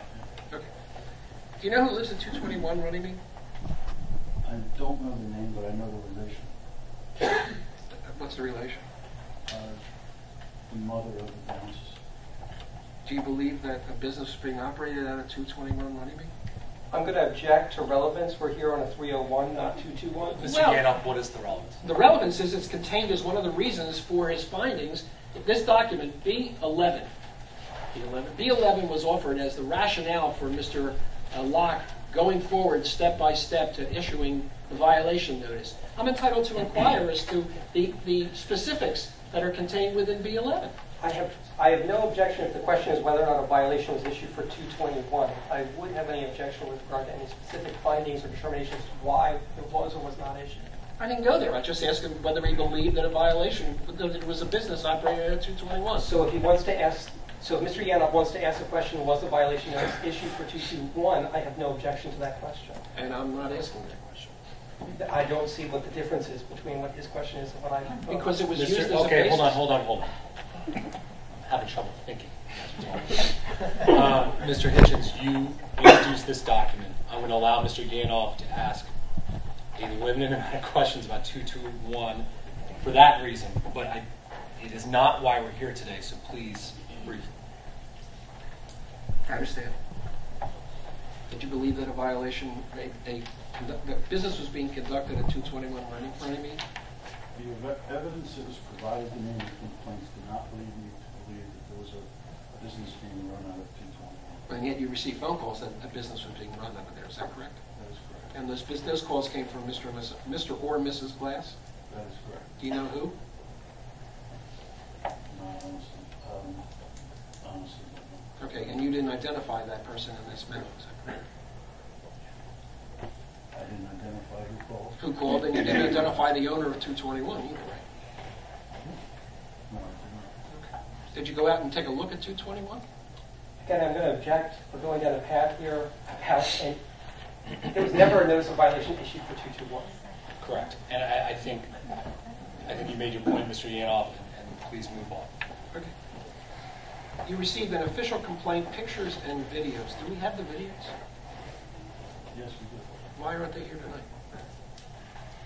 The videos depicted what's in the pictures for what I wrote a violation on. There are videos that you can look at, and I don't know the rest of the case if they're going to be presented as evidence and reviewed. No, It doesn't do any good to throw them at me. I mean, it's your burden, not mine. It says in their third bullet point, after reviewing the complaint pictures and video, it was depicted that the photos dated August 17th appear to show David Downs loading landscaping equipment, which you identify as a lawnmower, backpack blower, and weed whacker into a truck. Is that correct? that is correct. Okay. Do people who own homes in B1 residential districts, other than the Downses, own lawnmowers, backpack blowers, or weed whackers? I would imagine people own lawnmowers. I don't know if people own backpack blowers. And I also imagine that people own weed whackers. You would imagine that, right? They're equipment that somebody could use to landscape their own property, isn't it? Yeah, it would be much smaller in nature on the lawnmower, but you're correct. They certainly could, isn't that right? And people own trucks. Oh, in one the- question at a time. I didn't hear an answer to that. They certainly could. They certainly could, right? They I could said they could own. own lawnmowers, yes. Okay, and they could own weed whackers and backpack blowers too, couldn't they? They certainly could. Okay, and they could also own a truck. Right? Yeah, they're allowed to own a They truck. sure are. And they're also allowed to transport their own landscaping equipment in the truck that they own, even if they live in a B1 residential district. Isn't that right?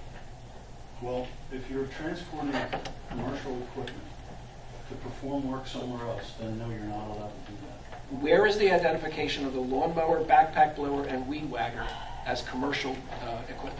Where is that identification in this document that you used as the basis for the issuance of a violation notice? It would be in the picture. Okay, well, so let's look at the pictures. Take out B3, please. I'm going to raise an objection here. During the direct examination of Mr. Locke, counsel had objected repeatedly, had a continuing objection to my having the witness identify or describe any of the information contained therein, including the photographs or written letters. Mr. Yanoff is now asking for the witness to go through the same photographs that I would have gone through during direct examination. Actually, that's not true. What I objected to was the narratives that were in the documents. And Mr. Marlier, you specifically overruled my objections to these other items. And Mr. Hitchens, almost forgot your name, Mr. Hitchens was free to question his witness with respect to any of those other documents because you overruled my objections. Plus, I'm entitled now, if I want to open this door, he's entitled to redirect with respect to these pictures to the extent of my cross-examination. Go ahead with your question. Thank you, sir. Can we look at the documents? Are we on B3? We are on B3.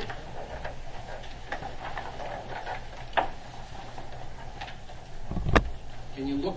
Don't look at the. I didn't ask you about the narrative. I asked you about the pictures. Look at the pictures. With the board, it would be helpful, at least to counsel, Mr. Yano could identify which photograph he's I'm looking getting at. there. Let him go through, Mr. Evans. Let's look at the photograph dated August 24, 2017 at 6:38 p.m. Does that show David Downs loading landscaping equipment as you've identified it into a truck? No, it does not. It does not. Let's look at August 24, 2017. And it says, weed whacker at his feet. Can you identify for me where that is?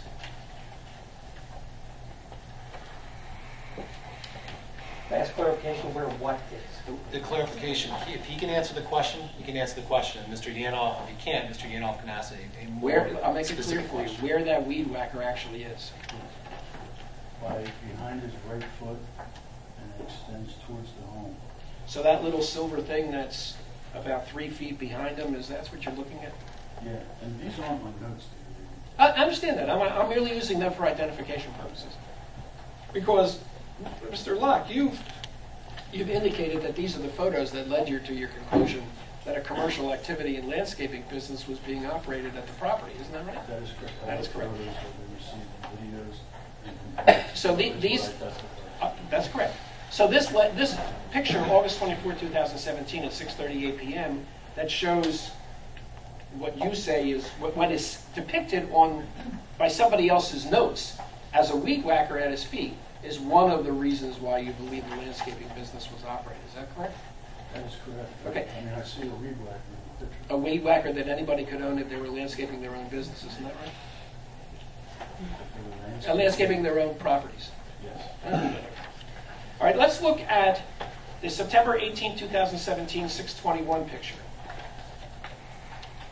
What was the name of the September 18, 2017, 621. That appears to be the back of somebody walking on the lawn. That's what it shows, right? That's correct. Okay. Doesn't show any landscaping business there, does it? Well, it appears to be the same person that's standing by the weed whacker, and there's a power back blower sitting there by the gate that's open on the fence. Not being used. No, he's not using it. Not using it at all. And in fact, it's a it's a backpack blower, which could be used by anybody who owns a piece of property in the B1 residential district. That is correct. Okay, it doesn't necessarily, by the mere fact that it's there, indicate that there's a commercial landscaping business being operated at that property, does it? No, the only thing that would make me wonder about that picture is it's not his property. So it's not his property. So he's cutting somebody else's lawn? If you say so, sir. Okay. I'm just curious as to why you say that. Now, September 18, 2017, 622, that's a picture of the blower. Yes, that's a close-up. Close-up of the blower. Okay. And September 18, 2017, 626 appears to be somebody talking on the phone. That is correct. Can you explain to me how that indicates that a commercial landscaping business is being conducted on the property? So not all these pictures depict that. But these are the pictures that you relied upon, though, right? These are some of them. There's a stack of them. I understand that, but in the September 20th pictures that you call out are the ones that you relied upon. Objection, asked and answered. Mr. Locke already stated that some of these pictures do not in fact show a commercial landscaping business is being operated. Why don't you ask about this specific one, and if it specifically goes to landscaping? I thought I was, but okay.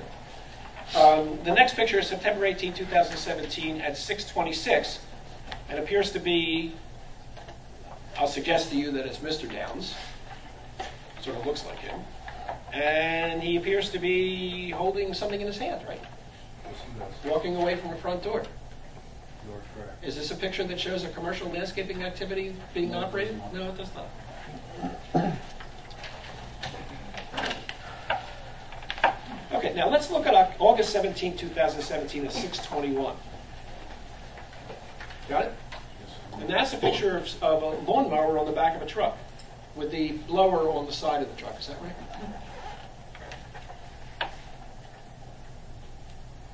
you are correct. Okay.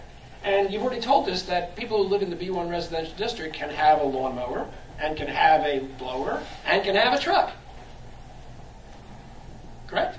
Yes, sir. that And is- and they can have all three.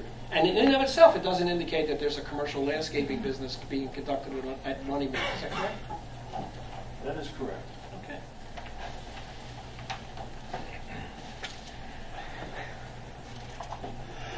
August 17, 2017 at 6:21 appears to be another view of the truck, the blower, and the lawnmower, right?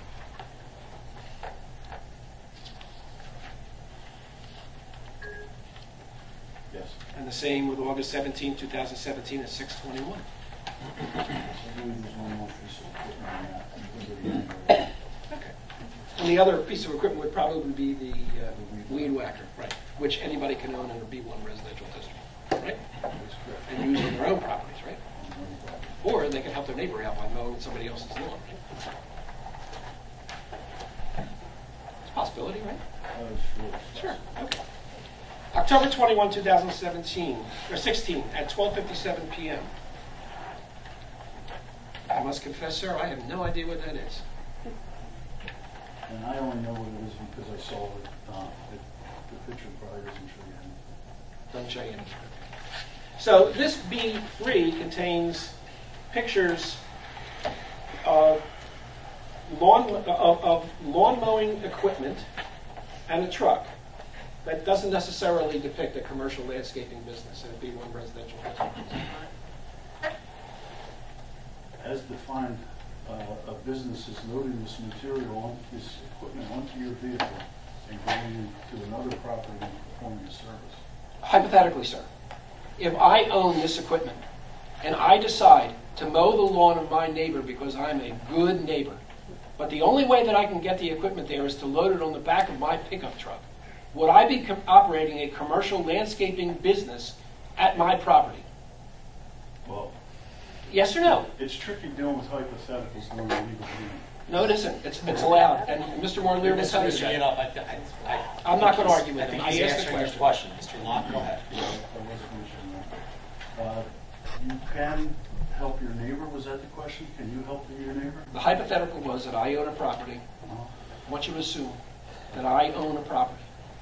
And I've decided that I'm going to help out a neighbor, who may or may not be infirm, but a neighbor. And I'm going to do it by cutting her grass and cleaning her yard. And the only way that I can get my equipment there is to load it on the back of my truck and drive it over to my neighbor's house so that I can perform those neighborly services to her. Am I, with that hypothetical in mind, in your opinion, am I conducting a commercial landscaping business? Yes. How so? Suppose I don't get paid for it. You're asking a question and I answer. Then explain yourself. Well, how does that translate into my operating a commercial landscaping Load business? equipment onto your truck, you go to another place and perform a service, and then bring that equipment back to your property. That has been defined as running a business. Ladies and gentlemen, please. Suppose I don't get paid Please. for it. I don't see anything in the code that mentions that. So if I do it out of the goodness of my heart, you're going to cite that person, hypothetically, for running a landscape business out of his house. If they have equipment that isn't on typical residential equipment, and they're putting it in a truck, and they're going to other properties and performing services, that somebody complains about it continually. Doesn't the operation of a commercial business involve business activity? And not neighbor, let me finish, and not neighborly activity? Objection, argumentative. I don't know what he means by neighborly activity versus Based business upon, activity. Hold on, just a I'll re-ask the question. Okay. Ladies and gentlemen, I'm having a little trouble hearing because of the people in the gallery talk. And I need to be able to hear Mr. Yanoff. The board definitely needs to be able to hear Mr. Yanoff, and the stenographer needs to. Go ahead, Mr. Yanoff. Is it your testimony here today that if I own a truck and I load my personal landscaping equipment on the back of that truck and take it over to a neighbor's property to mow that person's lawn, out of the goodness of my heart, that you would define that as a commercial landscaping business? I think the court would define it as that. Now, would you? I would have to because that's what the court does. And you base that on what? Only in a recent case. All right. We'll move on. I think I made my point. On the September 25, 2017 complaint, let's look at that. I've asked the board which. B4.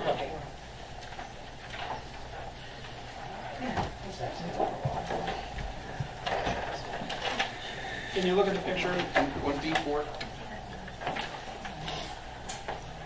Yes. First, do you know what property that picture is? That truck is parked on? I believe that to be 301. And what that picture shows is a pickup truck that has a lawnmower in the back, right? That is correct. And that is another reason why you cited the Downses for operating a commercial landscaping business? This was a picture that was definitely considered when we looked at the videos, pictures, and reviewed the complaints that were filed. So again, hypothetically, anytime I load my lawnmower on the back of my truck, I would be operating a commercial landscaping business in your opinion. Objection asked and answered repeatedly. Not with respect to this. So not with respect to this picture, Mr. Hitchens, I'm sure on redirect, you're going to be able to clarify some of these points. But Mr. Yanoff has a right to question about this photograph. The question was about the photo, or was it the hypothetical at the beginning? This photograph, does that depict the operation of a commercial landscaping business? No, I don't think this is conclusive evidence of that. Good, thank you. But it is something that you relied upon, right? Something that I considered.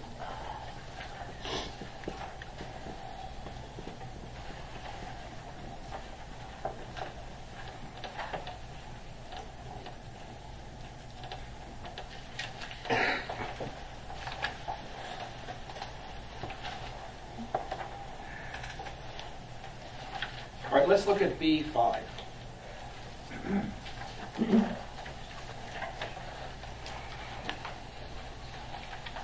You have it in front of you, sir? These are black and white pictures, right? Well, the first one is black and white, the others are color, right? My personal thought. Okay, mine's not. Okay. Now, the first photograph shows somebody pushing a lawnmower up a driveway, is that right? That's correct. That's all it shows? Well, they're in the street and they're going up towards the driveway. Okay. That doesn't show them cutting anybody's grass. No, it does not. And the second photograph is the truck that we previously saw and ramps to allow equipment to be loaded on the truck. Is that correct? Yes, that is. Doesn't show anybody cutting any grass or anything. No, it does not. Doesn't show any landscaping business, does it? No, it doesn't show landscaping. And the same with the next photograph, September 26, 2017, right? In fact, that only shows what appears to be ramps, right? Yes, that's 2 ramps. That doesn't show any landscaping business either, does it? No, it doesn't. And when you receive these specific complaints on what appears to be an almost everyday basis, did you actually drive out to the Downs' residence and take a look and see what was going on so you could verify what was represented to you yourself? I made several drive-bys of this property during this time. This was a hotbed of activity for a couple of years, so I would come down over, I would go up running. And at any time did you observe any landscaping business being conducted when you did your drive-bys? I saw one time, I saw Dave with the truck totally loaded up with landscape equipment, and he was Landscape equipment, define that for me, please. a commercial lawnmower that you wouldn't see in a residential district normally. that blower. And tell me how that tells you that that somebody was running a commercial landscaping business out of that particular property. Well, that's where the equipment came from. How do you know that? Did you see it come from there? No, not necessarily. You didn't, right? Could have come from anywhere, right? Yeah, you're right. I'm right. I know. Happens every once in a while.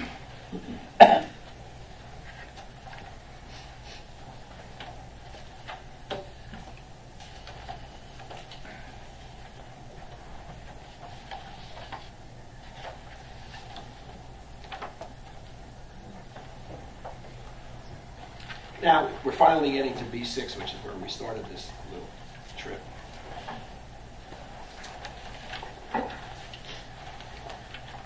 Let's look at the photographs on B6.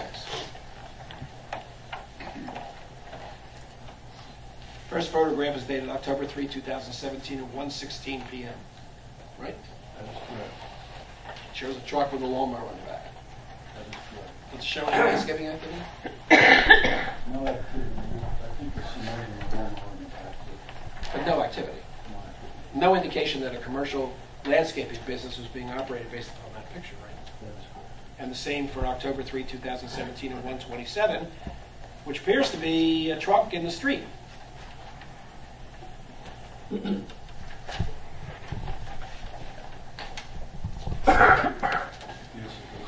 I'm sorry, I didn't mean to interrupt. Yes, it was, right? Yes, it does.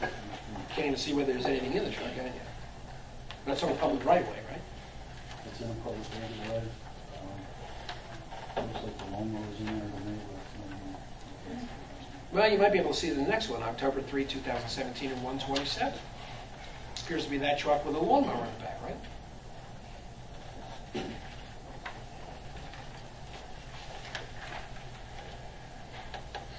Yes, in a different location.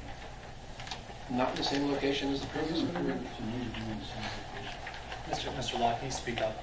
It doesn't appear to me to be in the same location.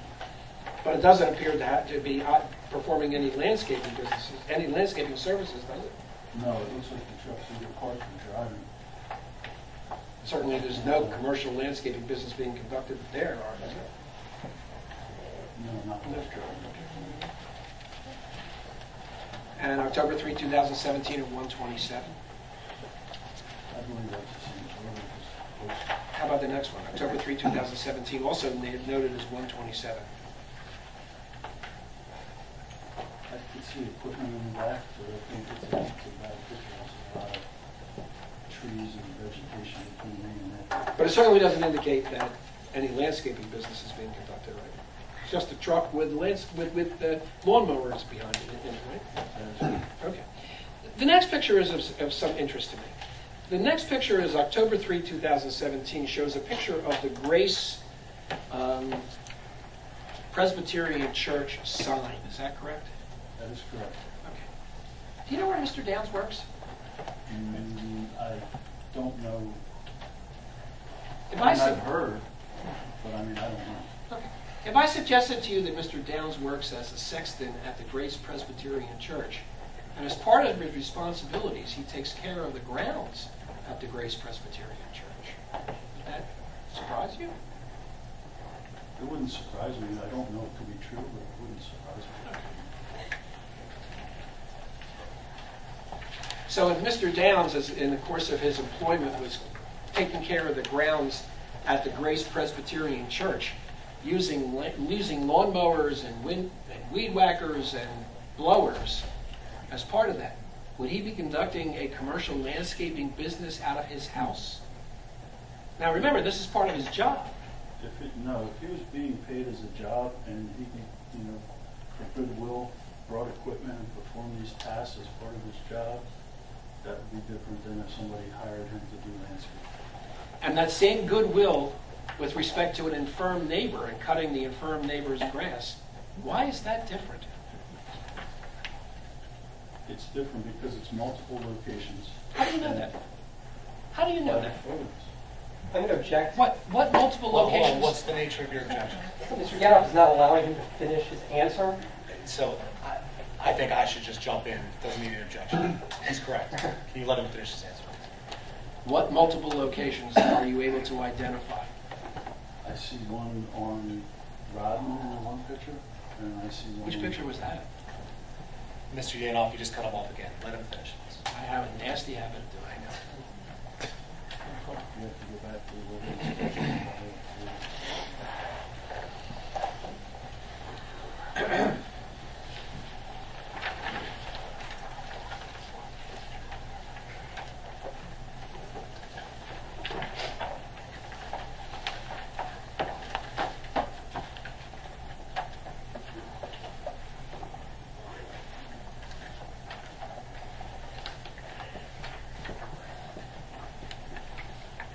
the complaint dated 9/2017, B3 is the evidence on it. Say it again, I'm sorry. B3. Thank you.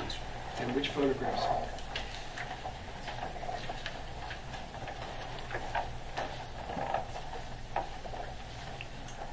The first photograph.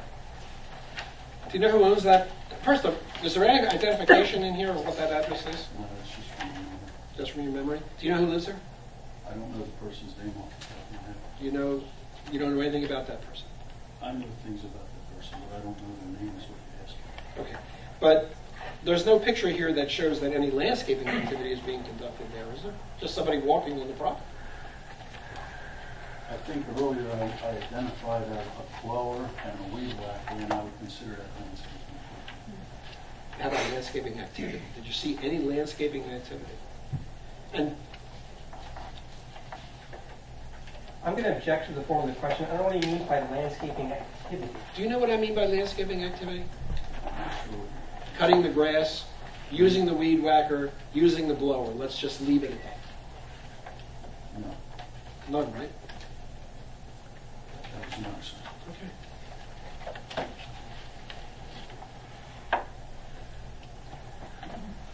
Peg, you don't have any idea why whoever it is depicted in that picture was even at that property, do you?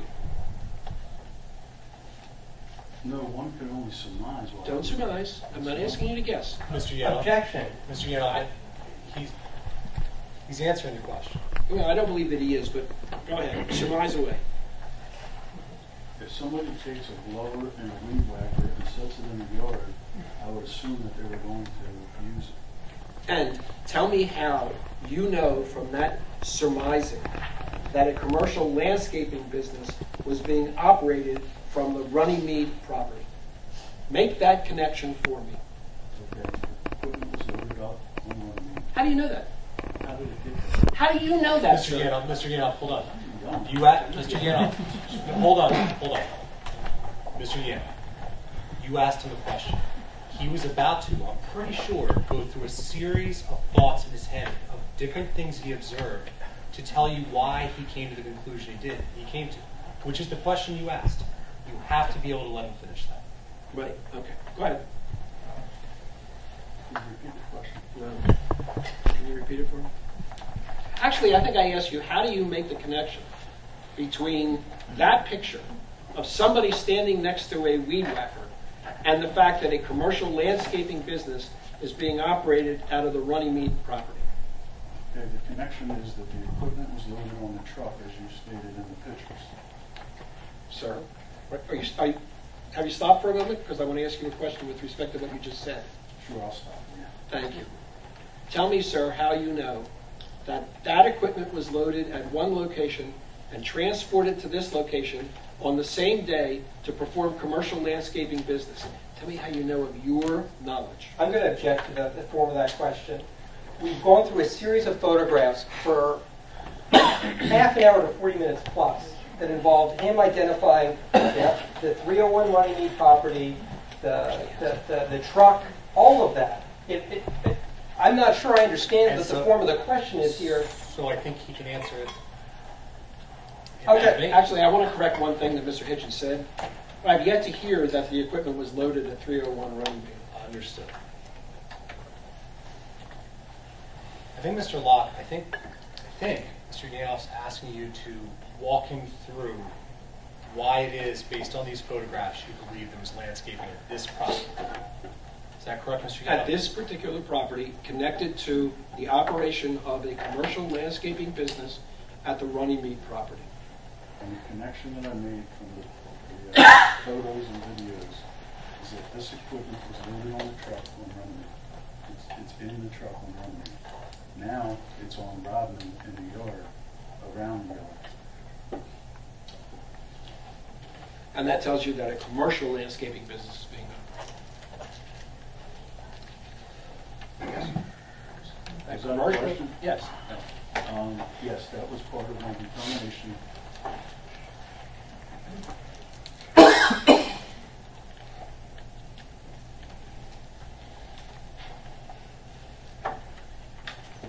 Is it fair to state, sir, that your determination is made essentially based upon the pictures and the videos that you were supplied with? Is that correct? And the complaints, that's correct. And the complaints, right? That's correct. Not because of your own visual inspection. Not because of things that I saw, that is correct.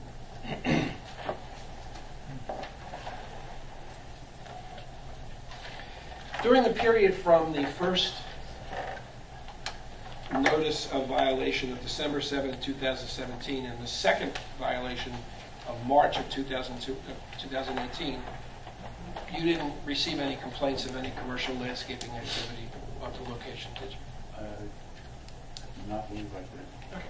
So if your notice of March 26, 2018 says that the current conditions at 301 Runnymede Avenue, there were no current conditions at 301 Runnymede Avenue that lent itself to a determination that there was a commercial landscaping business being operated at that time. Is that correct?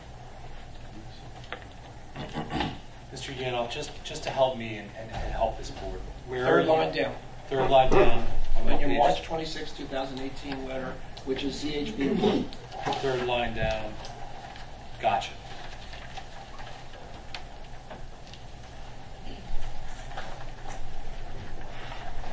That was one of the 4 things listed as to why I wrote this violation last year.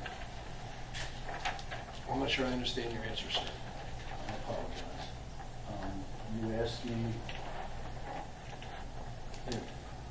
maybe you'll have to ask. Let me ask it again. Yes. Maybe my question wasn't as clear as I would have liked it to be. Your notice of violation of March 26, 2018 says, after careful review of the current conditions at 301 Runnymede Avenue, can you tell me what current conditions there were on March 26, 2018, which led you to say that the current conditions were the operation of a commercial landscaping business?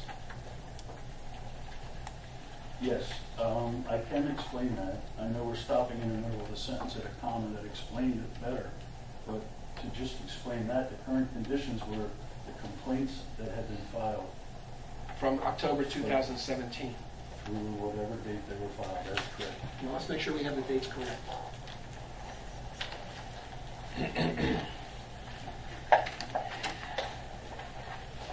Your counsel can correct me, but it appears to me that the pictures and the photographs all relate to a period in September and October of 2017. Am I correct on that?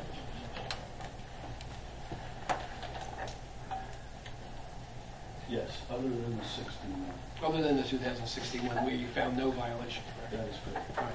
Right. So again, I ask you, in March of 2018, what current conditions were there that led you to believe that a landscaping business was being operated out of 301 The Runnymede? current conditions I was referring to is the photos and videos that had been submitted. The case before me. Which were 6 months prior. I'm sorry, I interrupted you. Which were 6 months prior. Not current, but 6 months prior. Is that correct? Objection asked and answered. No, not yet. Mr. Yanoff, ask your question. I did. I'm overruling his objection, so you can ask that question. The current You guys conditions, are really confusing me. I understand. the pictures are from September, October 2017. That is correct. They are not current to March of 2018, are they? The case was current. Those pictures are not current to that date. But you said current condition of the property. And I also said complaints filed in relevant borough codes and ordinances. That relate back to 2017, 6 months prior. I did not say that. Sir, what I'm asking you is, what conditions existed on the property on March 26, 2018 that support your position that a commercial landscaping business was being operated as of the date of your notice of violation? Objection, asked and answered. I don't think it has been, Mr. Hitchens. Answer the question, Mr. Locke. You're asking me if these pictures are from that March 26th date?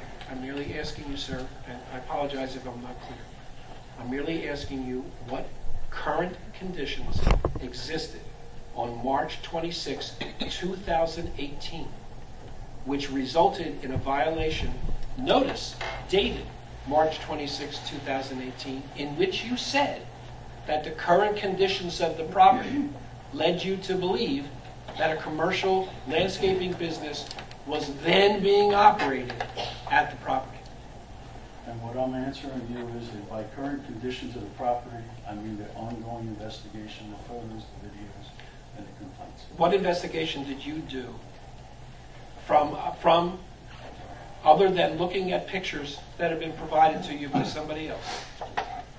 As I explained earlier to you, I did drive-by inspections from the public authority. And did you see any commercial landscaping business activities in your drive-bys during the period March 26, 2018? I did not.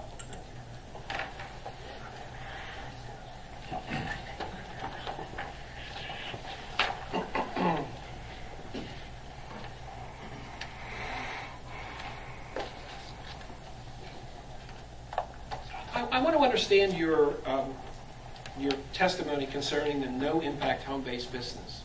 Correct? I just want to understand.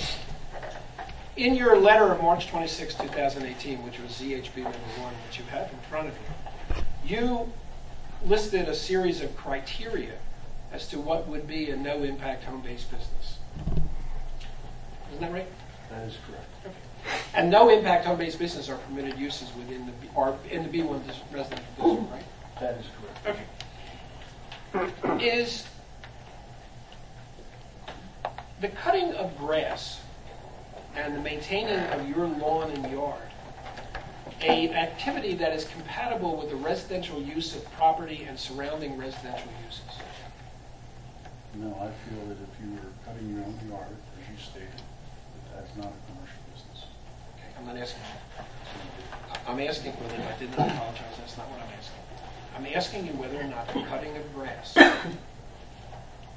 on your property or your neighbor's property, for that matter, would be compatible with the residential use of the property and surrounding residential uses. I think it would depend upon circumstances, as if you were, how many houses you were cutting, what you were doing. If you were walking to your next door neighbor, as you said. Or driving to your next door. Well, I think if you start loading equipment onto a truck and going to various locations, I think that would be considered business. Other than the Rodman Street location that you identified, what other locations were you able to observe or be provided with information that the lawn cutting was taking place on other properties? Only on the Grace picture and the Rodman picture. Grace, where Mr. Downs works and maintains the property, is that correct? That's what you've said. And what you told us you would not consider to be the operation of a commercial landscaping business, right? What I said was if it was his job and he did that at his own goodwill, brought his own equipment, and took care of it, no, I wouldn't consider that a landscaping. Okay, so the only other property that you were able to locate that you were able to identify was the Rodman Street property, is that right? That is correct. Did you know that? Do you know of your own knowledge whether there were any employees of this so-called business?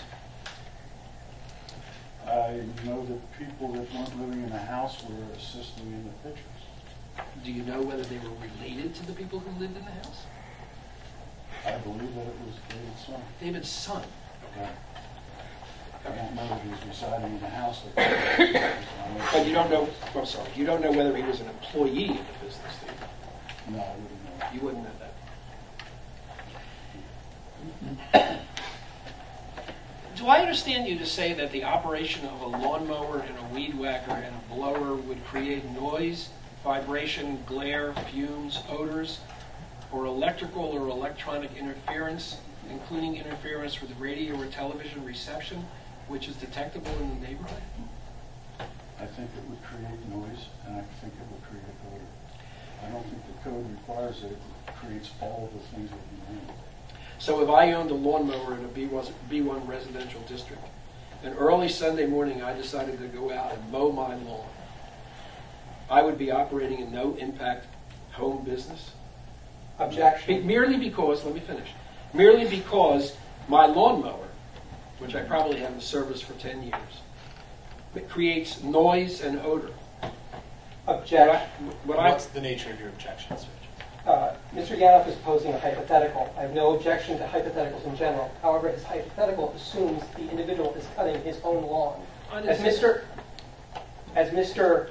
Locke has testified repeatedly, he does not consider somebody who's cutting their own lawn to be operating a business. So I don't know what the objection is. I think he can answer the question, whatever that hypothetical may be, the way he's going to answer it. Go ahead, Mr. Yanoff. So I guess if this court stenographer could read back the hypothetical, as I believe Mr. Yanoff had stated, Let's cutting his own lawn. Let's solve this. I'll ask it a different way. If I decided to mow my lawn and my neighbor's lawn at 8 a.m. on a Sunday morning with my lawnmower that I haven't serviced for 10 years, and it made noise and spit out dirt and sent out a gasoline odor, would I be conducting a no-impact home business? Not under those circumstances. Thank you.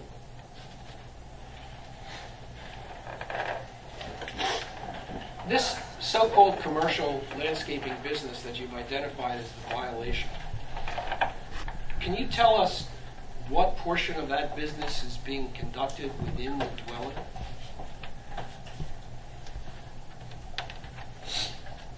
No, I can't.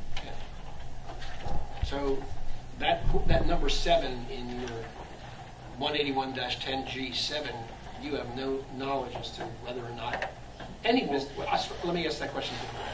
Do you have any knowledge of whether any business activity is being conducted within the premises at 301 Money?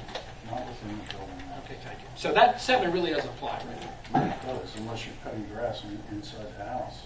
Well, but you're not cutting grass inside the house. Exactly. So Right. if So it's conducted only in the dwelling, and you said that you're outside the house, no, you're not in the dwelling. Now, what I'm saying by, do I know business is being conducted in the home?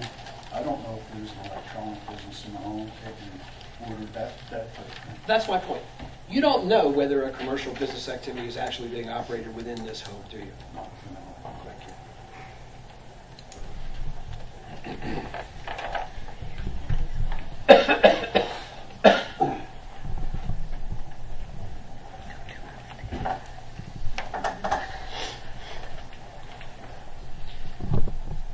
The meeting that took place on December 7th, you testified, and one of your exhibits, I forget which one it is.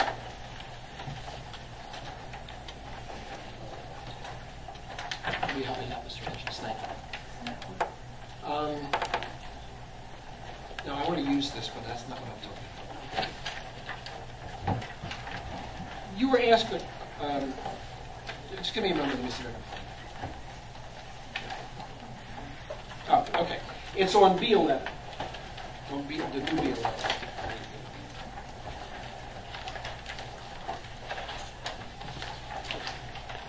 B11 on the 3rd page, the next to last paragraph, you said, a compliance letter has been drafted as well as a request for a meeting with David and Margaret Downs.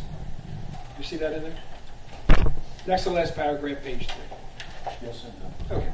I believe you testified, and please correct me if I'm wrong, that you requested a meeting with Mr. and Mrs. Downs, and the purpose of that meeting was to try to work out this problem that you envisioned was going on. Is that correct? Did you testify to that?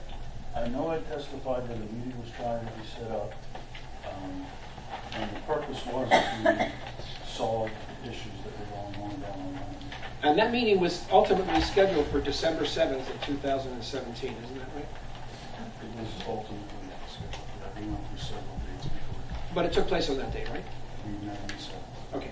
And on that date, instead of working this out, you actually gave them the notice of violation, which has been marked as B12. Isn't that right? Not B12. B13, I think it is. You actually gave that to them, right? Yes, we handed that to them. Then, would you mind explaining to me, sir, how that goes under the canopy of working things out? If you violated them on the same day that you asked to have a meeting to settle it with them? Well, I would draw your attention to the actions to be taken to answer that question. Where are you looking, Mr. Locke? Actions to be taken were on B13. It's in bold. And one of those actions to be taken, I see that, sir. It says, upon receipt of this notice, such violation shall be discontinued immediately. But the Downses told you that they weren't conducting a commercial business. Didn't they tell you that? They did say that. Okay, but you didn't go out there around December 7th to see whether a commercial business was being operated out of there, did you? No, sir. I did not think they'd be cutting grass on December 7th. Okay, but they told you they weren't. So what activity would you have liked them to discontinue immediately on December 7th, 2017, if they weren't conducting any activity at all and told you that?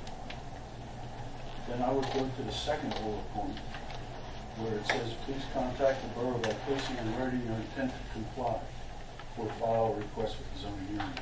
If they weren't conducting a commercial business, then tell me, sir, what they would be asking, what they would be writing to comply with or appealing to the zoning hearing board. Based on my investigation by the complaints, the videos, and the pictures, I felt they were running. Because they said they weren't, did not mean everything that I had considered went away.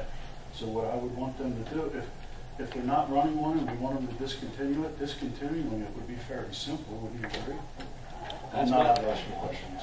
Well, you can ask me that question because I'll ask it right back to you.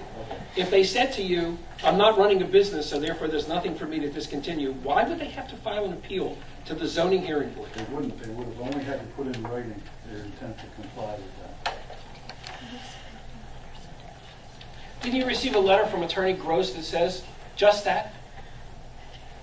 A letter from their prior attorney that said, we are not conducting a business. Isn't that a satisfaction of that condition? That was one thing that first off, that wasn't done putting in writing. That was one thing he said in that. He said everything is over with at this point, which was wrong. He said if not to talk to the Downses again, going through him, and then he withdrew as the attorney. But he did do what you said. He contacted the borough on their behalf in writing their intent to comply. Isn't that right? I'm going to object. Hearsay. Council had raised numerous objections to hearsay for my use of letters from other individuals. If Mr. Yanoff wants to call Mr. Gross in as a witness in order to get that document or information in there, he's certainly free to. But in terms of what is contained or what the intent was behind the letter, obviously Mr. Locke would have no idea what the intent was behind the letter. Only Mr. Gross would know, who is, I don't know if he's here or not.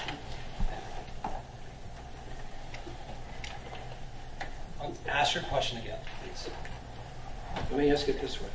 Did you receive a letter from an appointed representative, an attorney for Mr. and Mrs. Downs, saying that they are not conducting a business and won't be conducting a business? I would need to review that. You don't have any recollection of that? I have a recollection of it. I don't want to guess on the record enough to appreciate. I do appreciate that, but I'm not going to argue on that. Did you receive a letter from my office that essentially said the same thing, that they were not conducting a business? Mr. Locke, if you remember. I'm sorry. If you remember, sir. I received a letter from the office. I'm not sure the content. I would have to if you have it. Well, I don't have a copy of it, but we can make copies of it.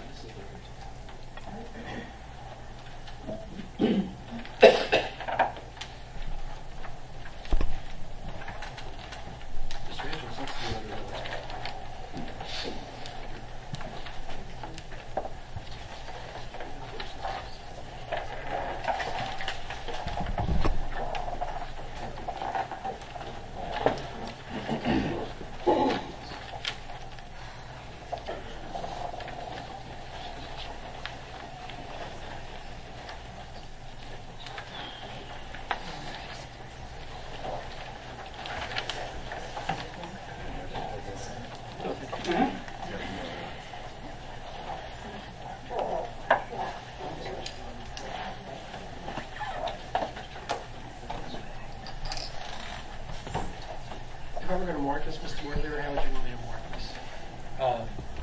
Applicant 1. And I'll represent to you that we'll get copies of this for you. I only have the original. I wasn't aware that this was going to go initially. Considering we may be coming back for a You think so? I think we'll get copies of that. I'm going to show you a letter, sir, which is marked applicant 1, which is dated January 9th, 2018, which is addressed to Sean Pete Kilkenny, the solicitor for the borough, and shows a copy to you as the borough manager and zoning officer. This is 2018, Mr. Ganoff, I'm sorry. To that January 9th, 2018.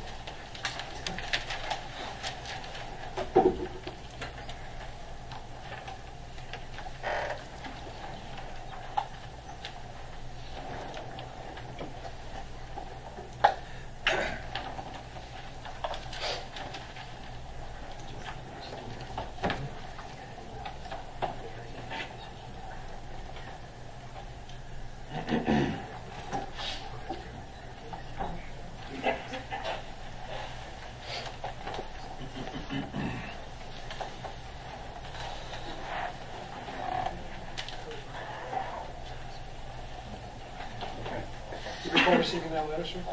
Yes, I did. Okay, now that letter says that it's a letter from Peter Friedman in my office, isn't that right? Yes. Okay, and it indicates that Mr. and Mrs. Downs are not violating the township ordinances, is that correct? Specifically, they're not operating a commercial business. He does state that. Okay. And that's a letter, as you requested in your notice of violation in December, isn't it?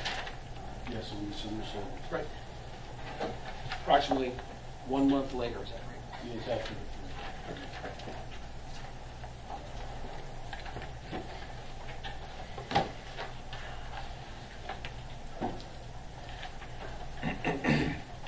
Can I have a moment, please? Please, yeah.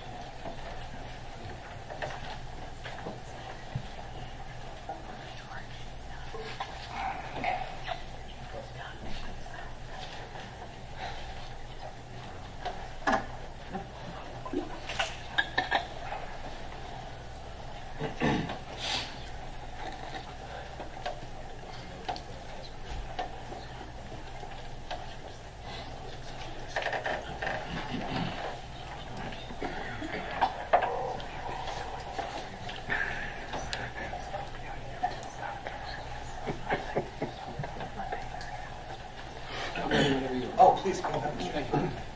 In ZHB 1, the notice March 26, 2018, at the very bottom of the first page, you indicated that the property must be in compliance no later than April 23, 2018, and you asked Mr. and Mrs. Downs to contact you as the zoning enforcement officer. I assume that means you, right? That would be me. That would be you.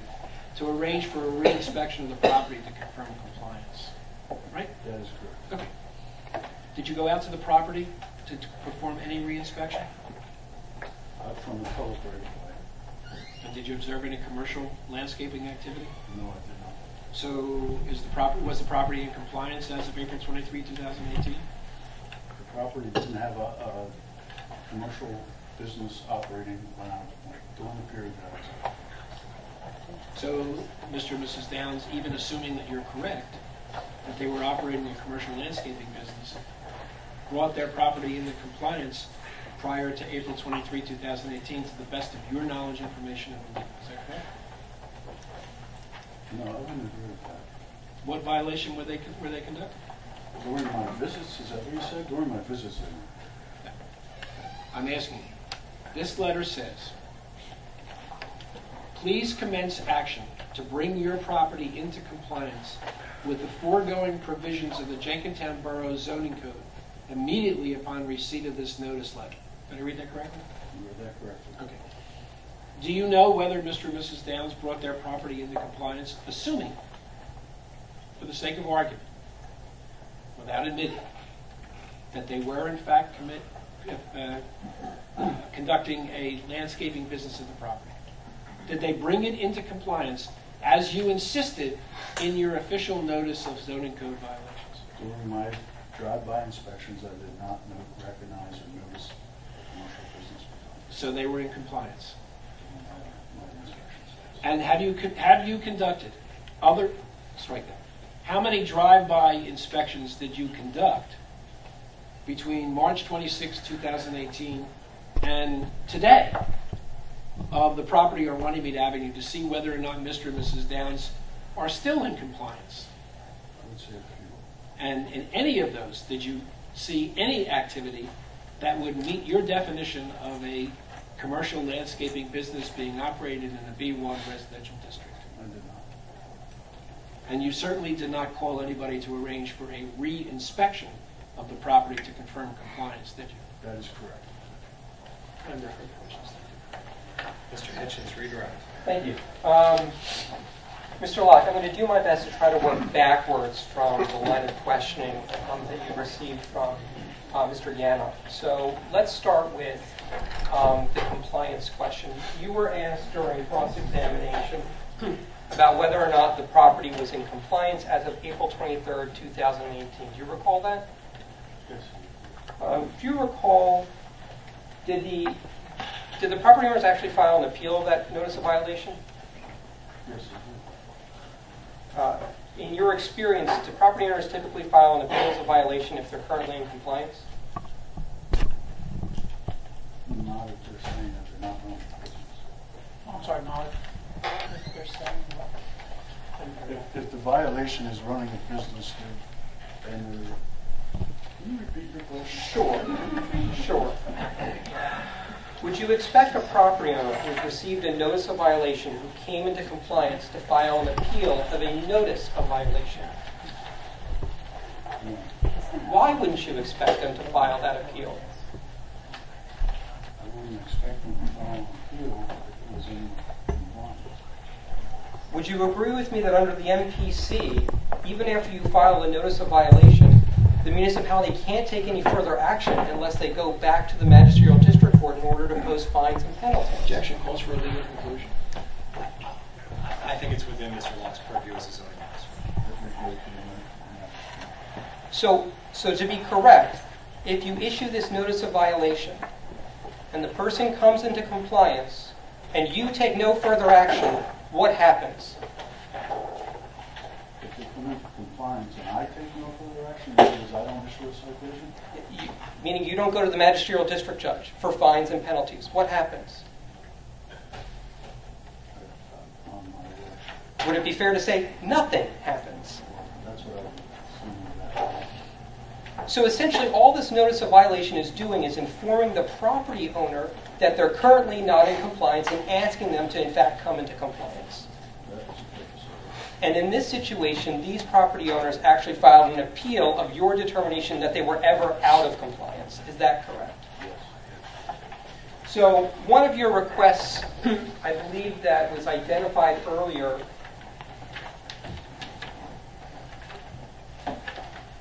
in your December 7, 2017, this is B13 letter, was bullet point number 2 on page 2, was that they advise you that their intent to comply with the zoning code. Is that correct? That's correct.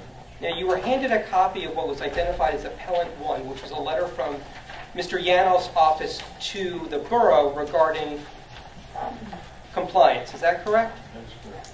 Anywhere in that letter does Mr. Yanoff state that the property owners intend to, going forward, remain in compliance with the borough code? Objection. He's trying to discredit his own witness on direct examination. He testified that this letter satisfied that requirement. I think it's redirect. He's clarifying Mr. Locke's position. Go ahead. Thank you. Mr. Locke, can I finish my point here? Mr. Locke testified very clearly that that letter satisfied the requirement of that particular request in the letter. And now what he's doing is he's seeking to discredit his own testimony. I think that you've already stated that, and I said that I think what he's trying to do is clarify the point which is appropriate on redirect. Go ahead. And you have an opportunity on recross, and they make people groan, But you have an opportunity to recall, as you know. Go ahead, Mr. Richards. So again, Mr. Locke, looking at the letter from Friedman Schulman that was identified as Appellant 1, does anywhere in that letter state that the property owners intend to, going forward into the future, remain in compliance with the Borough Code? Would you agree with me, sir, it actually just states that they're currently in compliance and never was a violation? That's what it says. Would you agree with that determination that they were never in a violation? Now, during the cross-examination, you were asked questions regarding a meeting that occurred on December 7th, 2017. Do you recall that? Yes. Do you recall who was at that meeting? Mr. and Mrs. Downs, Sean Cocaine, and Anthony Williams of the town from the Penny Law Firm. And I assume you were also present at that meeting? Yes, sir, I was present. Okay. And when you were at that meeting, what, if anything, did you discuss with the Downses?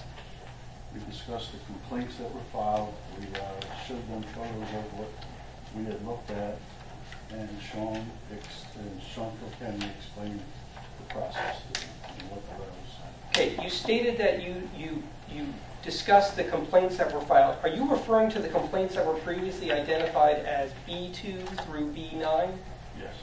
And you also mentioned that you had reviewed photographs with them. Are those the photographs that were attached to B2 through B9? Yes. Okay. And as a part of those photographs, I believe during cross-examination there was some questioning regarding some photographs involving Grace Presbyterian Church. Do you recall that? Yes. If I could take a moment to find those photographs.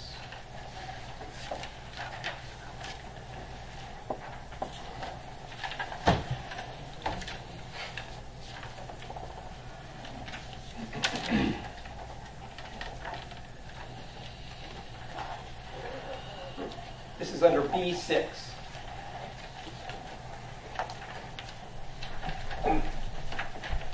Do you recall during that December 7th, 2017 meeting discussing the photographs showing Grace Lutheran Church, as well as, I guess, the truck that was owned by the Downses in front of the church? We showed all the photos. Do you remember discussing these particular photos with the Downses?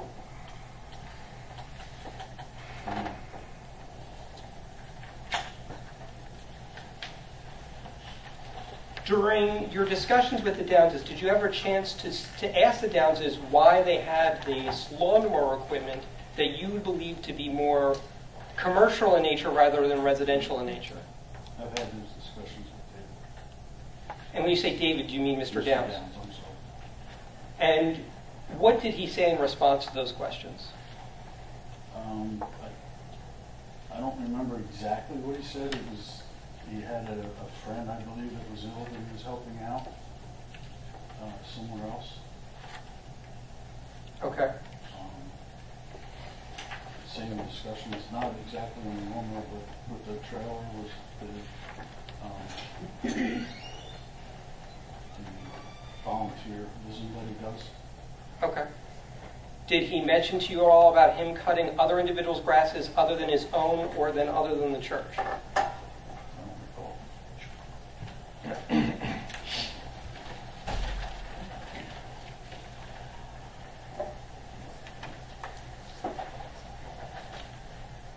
Now, you were asking questions about photographs that, again, were attached to the documents that were previously identified. And I believe you identified that one of the photographs show you called it the Rodman property. Do you recall that? Yes. Now, I'd like to show you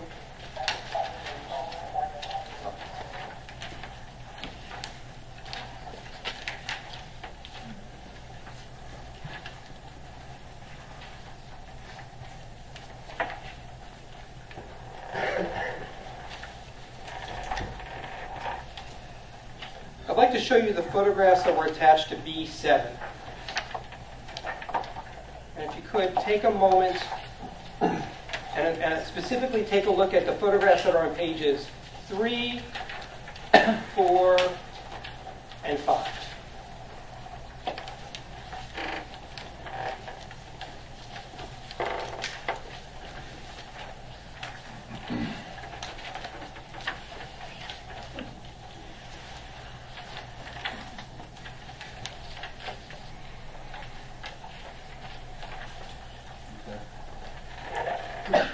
Now, you said you were familiar with the 301 Runnymede property?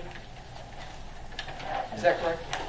Do those photographs on 3, 4, and 5 show the Runnymede property? No, they do not. And do they show somebody cutting grass on a property other than 301 Runnymede property? I don't see a picture of those cutting grass. I can't 100% say this picture. The Momo is much more wide than my residential home. Okay, all right. But again, well, let me ask you this. Is that the Rodman property? Yes. Oh, that is. Okay. Then I'd like to show you the photographs that were attached to B8. Specifically pages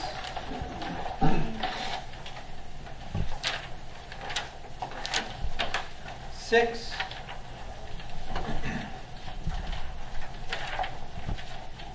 7, 8, and 9. If you could, take a moment to look at those photographs, please.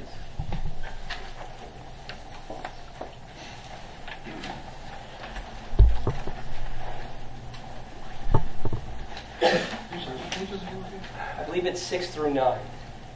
I think it's the last three. I think that's four. I believe it's the last 3 or 4. And it's the last 4.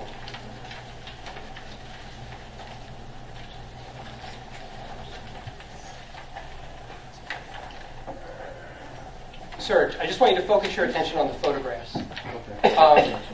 Yeah. Do those pictures show the 301 Runnymede property? This one doesn't. The first one doesn't. The second one doesn't. I'm not positive on the third one. And the fourth one appears to be the third one. Okay, so let's actually focus on the last photograph for a second. You had just testified about a large lawnmower being used. Is in the last photograph of B8, is that the lawnmower that you're referring to? Yes, it is. Okay. And that's the lawnmower that you believe is more commercial in nature than residential in nature. That's correct. And why do you believe that again? Because it's not something you normally see on a residential lawn. And how, Come on. yeah, and how large are lots typically in the Jenkintown, in the B1 district? Do you recall? Are they acre lots? Are they less than an acre lots? I guess 10,000 square feet, but I'm not positive. Would you agree with me then that a lawnmower that size isn't typical for a property that's 10,000 square feet? I would have recall. Now, I believe you were testified earlier that the first photograph, or say the fourth one from the end, does not show the 301 Runnymede property. Is that correct? That is correct.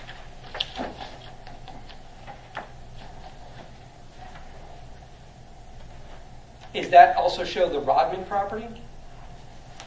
No. So that's an entirely different property other than the Rodman property and the Grace Lutheran Church. That's correct. That you were presented suggesting that there were activities, landscaping activities going on other properties. That is correct. Now, you were asked a question that whether you received any further complaints after October 24th or thereabouts of 2017. Do you recall that? Yes, I do. Have you ever mowed your own grass? Yes, I have moved. Do you typically mow your grass in December? No, I Do you typically mow your grass in January? don't. No, Do you typically mow your grass in February? no. Would you say whether we've had a particularly good or bad winter this year? Very cold and icy.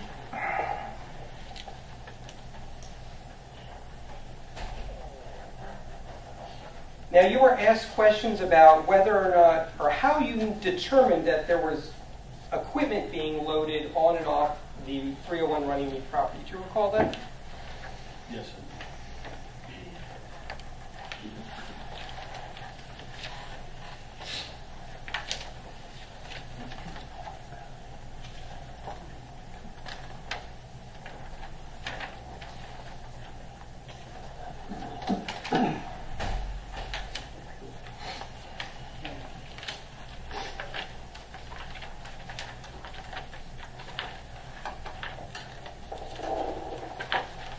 like to direct your attention to what was previously marked as B5 and the photographs attached there too. On page 2 of B5, that shows a photograph of an individual moving another lawnmower. Is that the same size lawnmower that we saw in the earlier photograph? And again, would you consider that a residential or commercial in nature lawnmower? Okay. And do you believe that's Mr. Downs pushing that lawnmower? Okay. And do you know where he's pushing that lawnmower to? Appears as though he's ended up his driveway. His own driveway. That's correct. Okay, so if you could flip to the next photograph, do you know, if you could, would you agree with me this is a photograph showing a truck with ramps leading up to the back of the truck? That's what I see, yes. Do you know whether or not, do you believe that to be the Downs' truck or somebody else's truck? I believe that to be the Downs truck. And do you know whether that truck is located on the Downs' property or located somebody else's property? In this picture, In that picture. I can't 100% say. Okay. And then I would ask for the third picture, could you say for 100% whether that's located in his driveway or in somebody else's driveway? I cannot. Then I'm going to show you a picture under B6, which is the second page. Again, do you know, I believe you had testified earlier, but to confirm, is that the Downs' driveway? I believe it is. Okay. And do you know whose truck that is? It's the Downs truck. I don't know what his ownership. If you were to compare the trucks from B5 to B6, are they the same or different?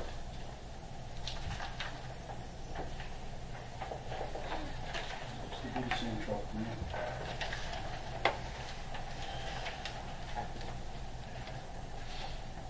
You don't think that there's a color difference between a white truck and what appears to be a blue truck? Is he now seeking to cross-examine and discredit his own? That's fine. Yeah, that's fine. Tells you it's one of the trucks.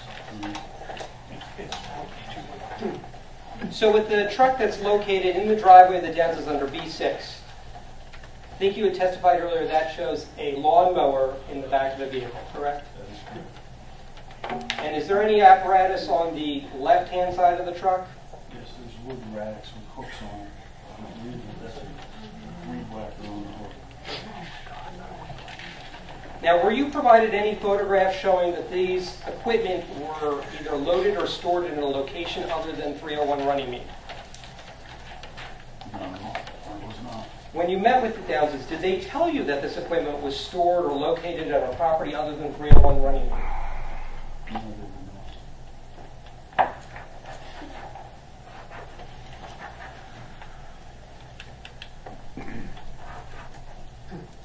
Now, you were asked a question during cross-examination regarding animosity between what were essentially, as I understand, neighbors between the Downses and the Glasses. Do you recall that? I was asked that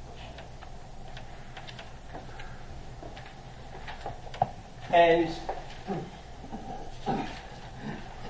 you were also asked whether or not you took into consideration that animosity as a part of your notice violation process. Do you recall that as well?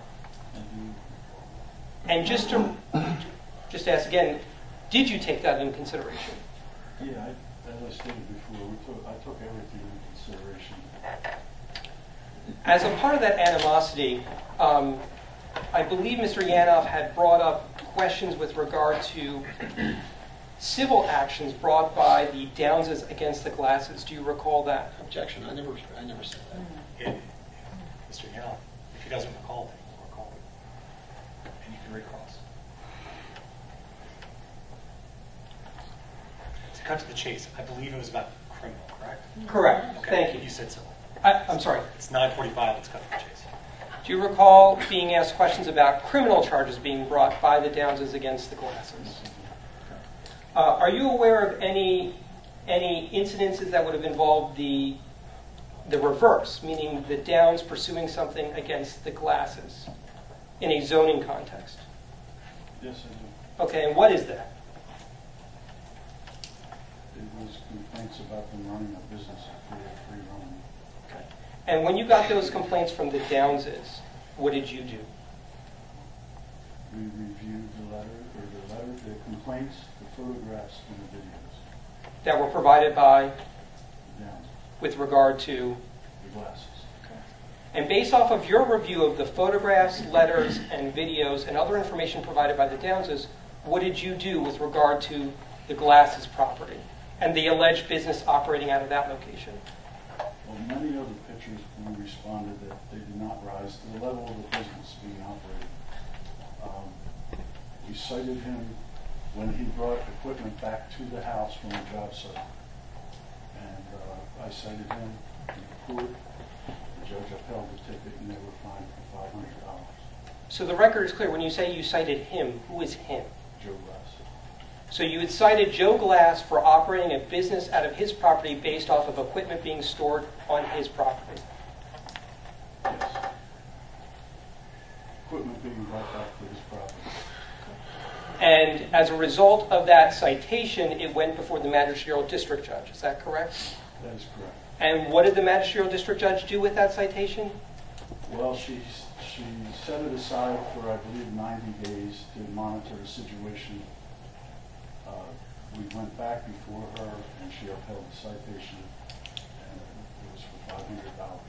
So in upholding the citation, did that mean that the judge was essentially finding that they were in violation of the B1 operating a business? Yes, sir. Okay.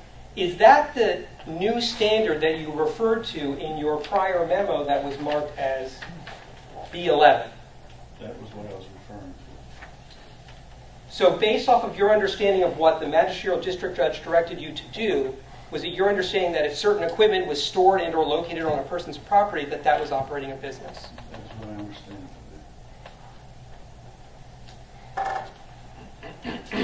And finally, you were asked questions with regard to the code. I believe Mr. Yanoff had asked you with regard to what he referred to as criteria under section 181-10, which is sitting here in front of you. Do you recall that? Yes, I do. Would you agree with me that those criteria are requirements that are in addition to being a no-impact-based business, correct? That's correct. So meaning you have to both satisfy the no-impact and then satisfy the criteria on top of that. Yeah. The same thing. I believe to be a no impact, you have to satisfy these criteria. As well as the definition of a no-impact.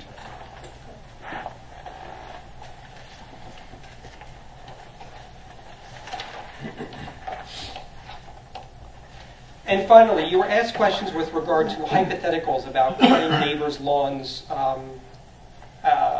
for no remuneration or gratis. Do you recall that? Yes. When you make a zoning determination,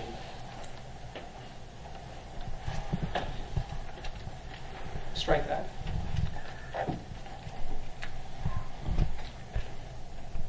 What factors would you consider in that hypothetical as to whether or not it was or was not operating a business? It was making an impact. And when you... Okay. No other questions? Mr. Yanoff? Yes, thank you. What do you mean by it was making an impact? I would refer to the definition of a no impact. So it was making noise? That was one of the things that was in there. There's 8 criteria here on what it could be. But if somebody, I'm sorry, I didn't interrupt you. Go ahead. Yeah, I would use the definition of these 8 criteria. But if somebody were doing volunteer work and cutting somebody's lawn, regardless of whether it satisfied those criteria, you would consider that to be a commercial landscaping business?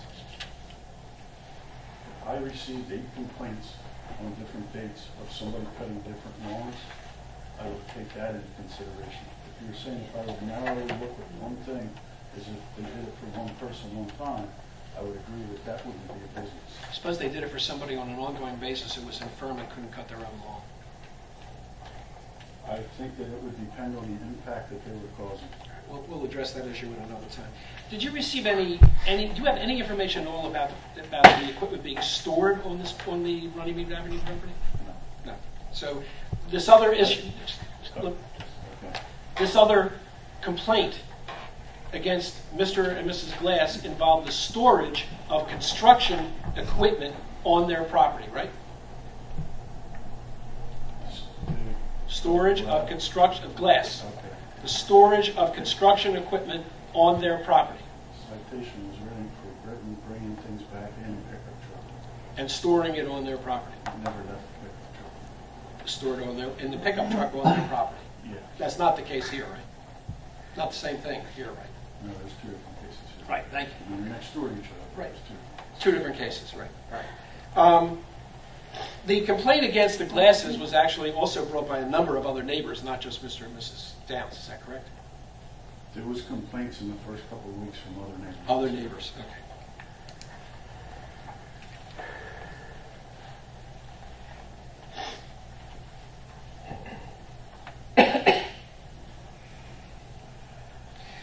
The other property that you talked about, not the Rodman property and not the Rodman property that you identified in the pictures in response to Mr. Hitchens' questions. Do you know who owns that property? Who lives there? No, I didn't. You don't.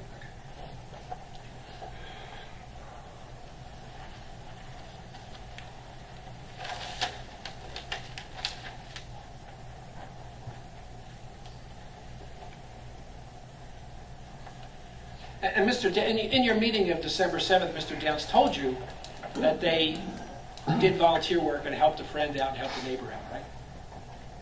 I'm not sure if that's the point where he told me about the friend that was ill. But he did tell you. He did tell me. Right.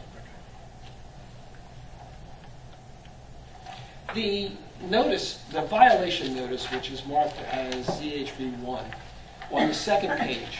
Can you look at that for me, please?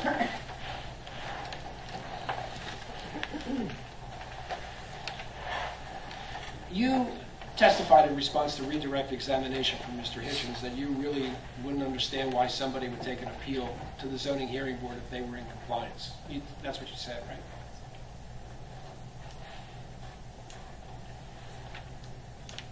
Yeah, I believe that's what I said. Okay. This letter says, in the event that no appeal is taken to the zoning hearing board, this notice will be conclusive of the violation. So if the Downses didn't take an appeal, it would be conclusive that they violated the borough code, right? That is correct. That's how the NPC states it. Okay. So So isn't it a belts and suspenders approach to tell you, write a letter saying we're not in violation of the code, but we're going to take an appeal because if I don't, it's conclusive that I am in violation. the letter said if they put in writing that they will comply, that was acceptable to the borough. But isn't it the same thing that's saying that I'm not in violation? Mr. and Mrs. Downs are not in violation, but then we're going to file an appeal just to make sure we don't run afoul of this notice requirement. I don't know why they would do that, but certainly they could do that. They could do that, right? Yeah, thank you. Are there further questions? Okay, I'm going to ask the board, off the record.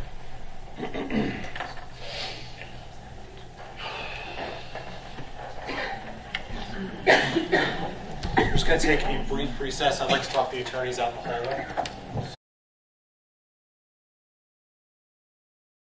Here we go. We're back in session. Thank you. So, for the board's edification and for the record, we were just discussing the second hearing date as the fact of the matter is there is no way that we're going to finish the hearing tonight. There are a number of other witnesses, 2 more witnesses for the borough and potentially other witnesses for the applicant as well. So there's, and then there would be public comment as well. So there's no way that we can finish this evening, but there's one witness that needs to go tonight. So that witness is going to go tonight, and then for the record, we're going to come back on June 7th at 7 o'clock, 7 p.m., here at Borough Hall. And we've confirmed that all the attorneys can attend, the board can attend, and the witnesses, other than the one that's going to go tonight, can all attend. The notice will not be Further notice will not be given. Notice was provided for this hearing, and therefore, and we're announcing the second date at this hearing, therefore notice does not have to go out for that second hearing. Mr. Hitchens, you agree with that? Yeah, that's correct. Mr. Yanoff, you Yes, agree with that? I do. Very well. So, Mr. Hitchens, if you can call your second witness, please. Will do. If I could call Frank Riley. Mr. Riley, if you could come forward. If you could. This doesn't need to be on the record, just sit in the chair.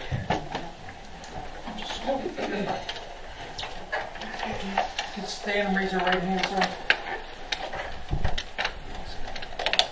You solemnly swear testimony about to give the truth, whole truth, nothing but the truth, so help you God.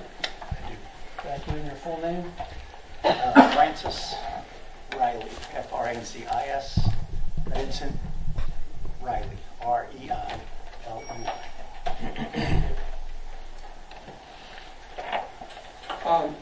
Mr. Riley, first, I believe the zoning hearing board solicitor referenced this, but are you going to be available on June 7th? I am not. Why will you not be available on June 7th? I will be overseas. When you say overseas, where do you mean? Kabul, Afghanistan. Okay.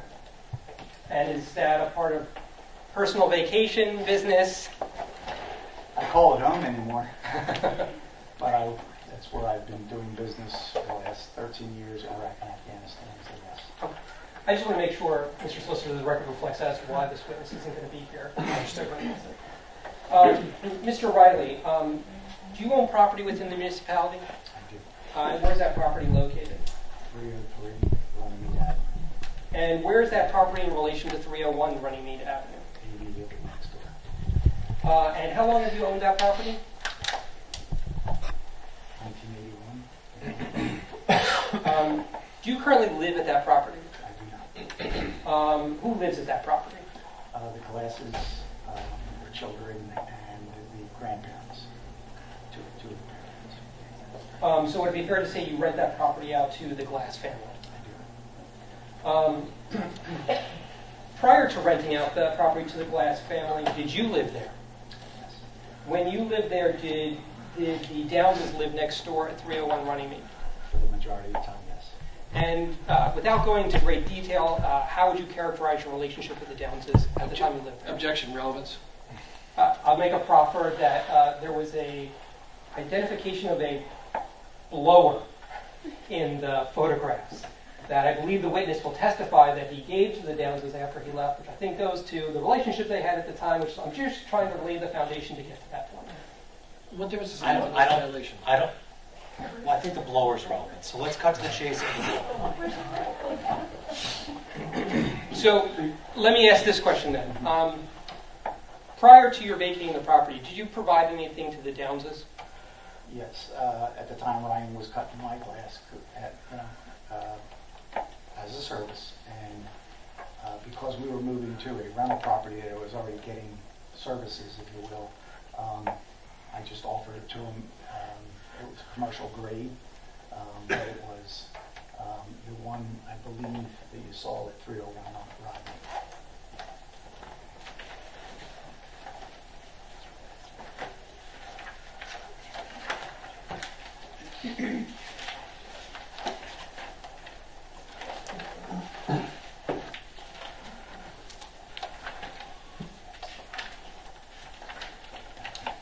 This is what was previously marked as B3, the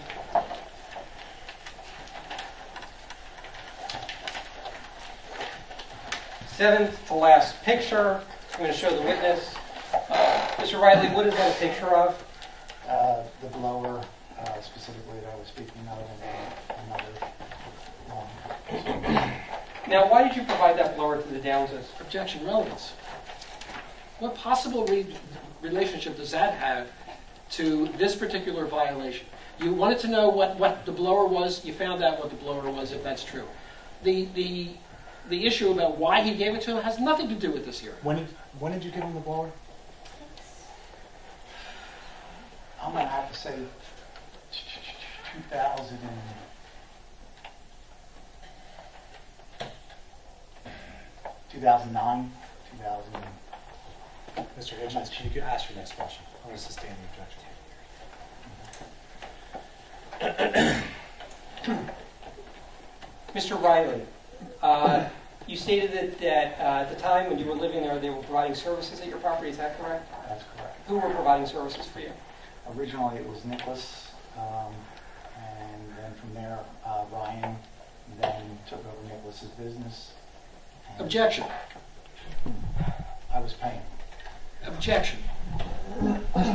The offer of proof here is we've identified various photographs showing individuals in there. Mr. Locke has previously testified in those photographs are pictures of, I believe, Nicholas. I've asked Mr. Riley to identify that those are in fact the children. I believe I have the right to ask this witness as to whether or not those individuals were performing lawn mowing services, which would clearly be part of the information that Mr. Locke would have considered as a part of his determination. My objection is that that does not translate into a business, which is how it's been characterized. Mr. Riley, when you were just talking about Nicholas and Ryan, when were they doing this? From probably 2005 and right up to the last time I'd actually asked them to do work at the house, which was approximately 2014 or 15, the summer of. Sustained, Mr. Hitchens, you can objections sustained, Mr. Yanoff. Thank you, Mr. Hitchens. You can ask questions about, I'm sure, whether he knows Nick or Ryan and can identify them. That would be relevant because the photographs are from fairly recent. I'm going to hand you, unfortunately now, several documents that have been identified with various photographs. I'd like you to take, this is documents B3 through B9. Mr. Riley, I'd like you to take a moment and look through those photographs, and when you identify a picture of Nicholas or Ryan, please let me know. Objection. The violation notice is against Mr. and Mrs. Downs that they are running a commercial landscaping business. Whether their kids did it in 2005 to 2014 has absolutely no relevance. Understood, and I sustain that objection. He's now asking to look at the photographs from more recently, and it is relevant. Please answer the questions.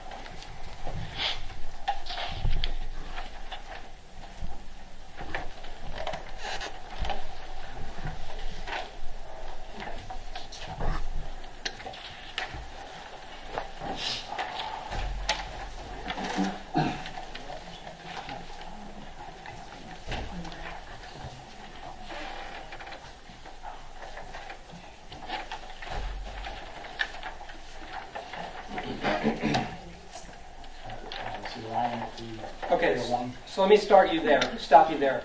You're referring to what has been marked as B7, is that correct?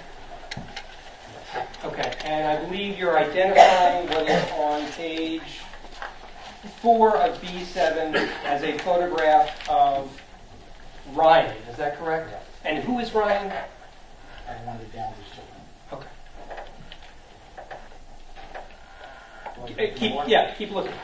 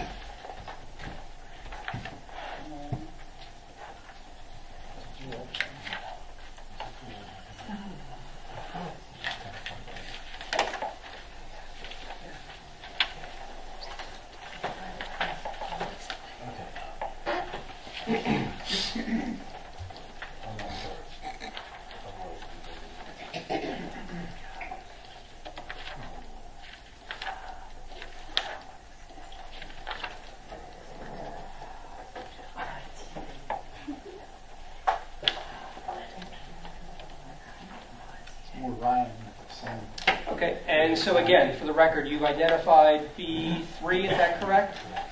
And If you could count the number of pages from the end that photograph appears. From the end. Well, what I'm doing is, Oh, from the beginning. well, it's in the first one. I'm in the second one. By shirt, it looks like the third one, the back picture.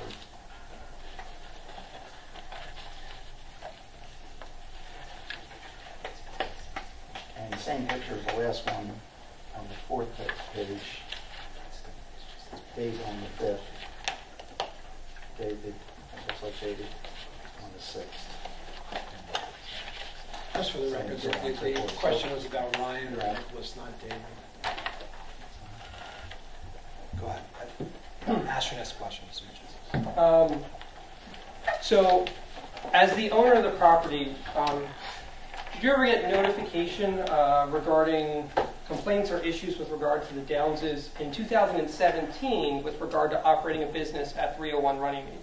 Yeah, my tenants complained about it. Objection, hearsay.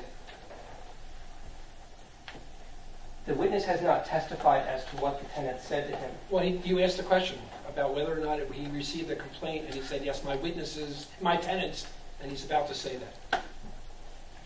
Mr. Hitchens.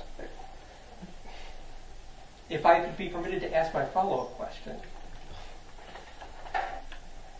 Based off of your discussions with your tenants, what was your understanding of the complaints? Objection, hearsay. It's based upon what his tenants told him. Does videos count? I'm sorry. It is not hearsay if I'm not asking the witness to state what was told to him. I'm merely asking his opinion, his understanding, his mental impressions from what conversations he had with those outside. It is standard and routine to ask those sorts of questions. Mr. Yanoff, I've heard you do the same thing. I'm going to allow it. Go ahead. Do you want to ask? Sure. You know, Based off of your conversations with your tenants, what was your understanding of the concerns or complaints? basically it was a complaint. How can they be blaming us for? Objection. And allow me to direct the witness without stating. Wait. I haven't heard that you're allowed to direct. Hold on. Yeah. Why don't you get to the point of the impact, if any, on Mr. Riley as the landlord based on what he was told? All right. In response to that question, sir, could you please answer that? What was your understanding of the impact on your property based off of what your conversations were? Essentially concerned for quiet enjoyment of the property, which is a landlord's responsibility to a tenant. Okay? That essentially the use of the equipment, 2-3 days a week, on and off the vehicles. There were a lot of other things going on, but as far as that was concerned, mainly the excessive use of a lawnmower that is large. And yes, it's used commercially, if you will. I physically was, given the videos, similar to ones. Sustained. Mr. Hitchens, ask your next question. You can't go into the videos. I'm sorry, I don't understand the basis as to what the objection was to that. If you're going to talk about videos that I think were sitting on that table and haven't been put into evidence, and I've allowed stills to come in, but I don't think it's appropriate to talk about his viewing that video when we haven't seen the video.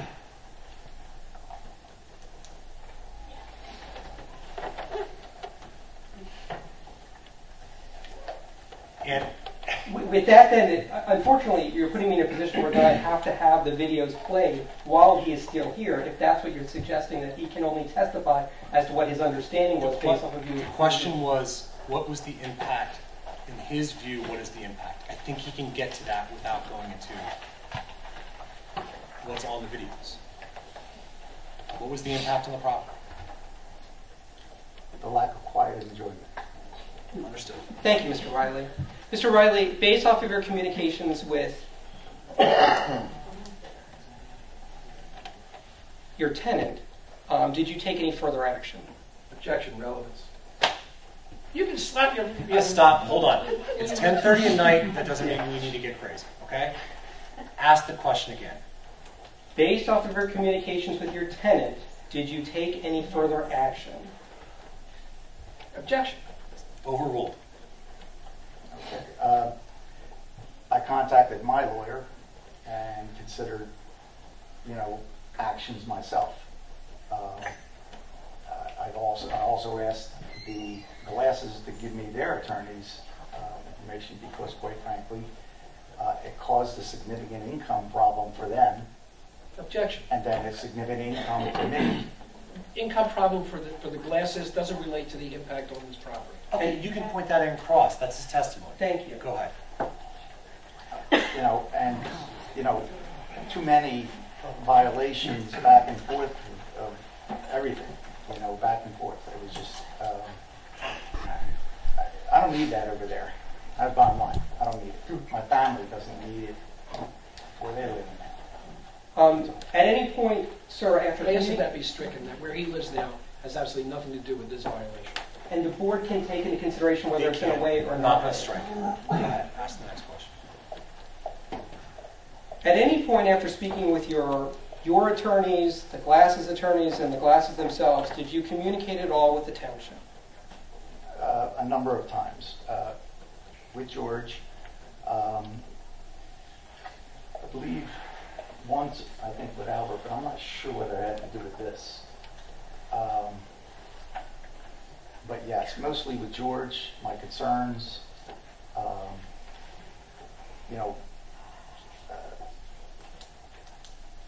I needed this to go away. We needed this to go away. We all need this to go away. And did you ever put those concerns in writing form to the municipality? Yes. Okay. I'm going to show you what I'm going to mark as B14.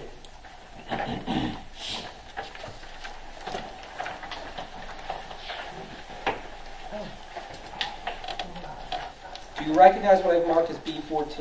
I do. And what is B14? It's a letter that I sent to the Borough Council to be read at the Borough Council. I believe it was inadvertently read at this forum rather than the Borough Council forum, so I believe it's in the Borough or the Zoning Board records. It is a concerned citizen's statement rather than a complaint. And my concern about all the things that occurred to include the issue over the landscaping being done, and as the hypocritical concept that they're harassing my tenants about running a business, specifically where I point out that there was at that time over 52,000 hours of video, and they could only come up with 5 pictures, could possibly be a violation, Objection. And This has nothing to do with this violation. This letter has nothing to do with this violation. It contains scurrilous material, it contains defamatory material, and it contains issues that have nothing to do with this proceeding, which is only about the running of a commercial landscape business out of Runnymede. And to allow this letter to be testified to is ridiculous. And it goes way beyond the pale. Surgeons, I can't read all this right now. Can you please tell me how this is relevant? Because I'm looking at bank records of 2010. That I can't read, and it doesn't seem relevant to go back that far. It's being offered for the purpose of showing that in addition to the Glasses, the municipality received other complaints and other concerns with regard to the property. Certainly this council, this board, is able to, in its own judgment, determine whether it's useful or not useful, credible, not credible. That's a credibility or usefulness determination by this board. But I certainly think the borough or the municipality has a right to introduce all of the complaints that it received with regard to the 301 Runnymede Avenue. Mr. Yano certainly has a right to cross-examine and state that this is irrelevant and that it doesn't show it, but we certainly have a right to show that we received multiple complaints with regard to 301 Runnymede Avenue. Here's what I'm going to do. For now, I'm going to take, and this hasn't been moved into evidence, but it's been marked. For now, though, I'm going to say that these bank records from 2010 are not relevant. I'm going to take those off. They are not. I do not see how they could possibly be relevant from 8 years ago. So I'm going to take those off. I would ask the board not to look at those pages, and the letter will be marked. The first 2 pages will be marked B14, and the board will give it its weight.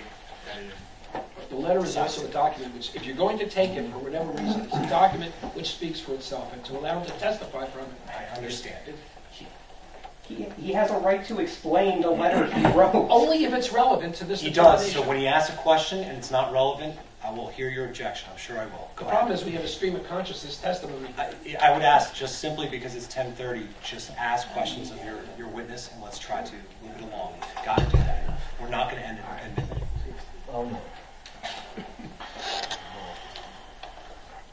So, Mr. Riley, other than the telephone calls that you made and that letter that you sent, did you make any other written complaints to the municipality with regard to 301 Runnymede Avenue after, what was the date of that letter? October 7th, 16th, last year. Did you make any other written statements to the municipality? Request for information in reference to the property, the 103, 301 Runnymede, in terms of tree limb. I don't know if that's relevant. I may have, other than, I'm busy over there. I just get tons of stuff. Hold on, come on. I want the audience, everyone in the gallery, to remain quiet throughout the entire time. We need to get through this. This is a witness that the borough has called. We're going to listen to his testimony. Mr. Hitchens, keep asking questions, please. My final question I would like to direct to the board before I ask it of the witness, only because I anticipate an objection. Mr. Riley has testified already that he's not going to be here on June 7th, 2018. And you heard the reasons why. Because he won't be here on June 7th, 2018, that means Mr. Riley would be unable to speak during the public comment section. I would therefore like to ask Mr. Riley what statements, if any, he would give during the public comment section, which would not be a part of his formal testimony, but certainly would have been what he would have been permitted to provide during the public comment section. Fine. Go ahead. So, Am I Mr. going to be permitted to cross-examine on these public comments?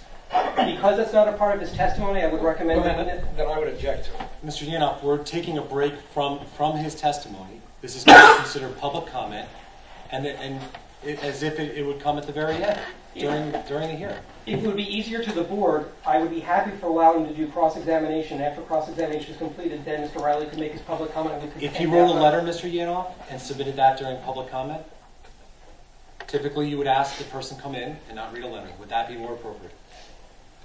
Have him say what he's going to say. Okay. Go ahead, sir. This is public, for the record, this is public comment, not for cross-examination. Go ahead. I don't know how we got here. And I'm talking to everybody. I hope that's okay that way. Because again, it's public. You know, how many people in this room don't know me? I've been your mailman, okay? I was part of the cruise with the JYA. I ran the board of recreation for years, okay? This wasn't the Jenkintown I moved into, and I moved out of Jenkintown for other reasons. This has been ridiculous. And that's what this letter's about, is the ridiculousness of this.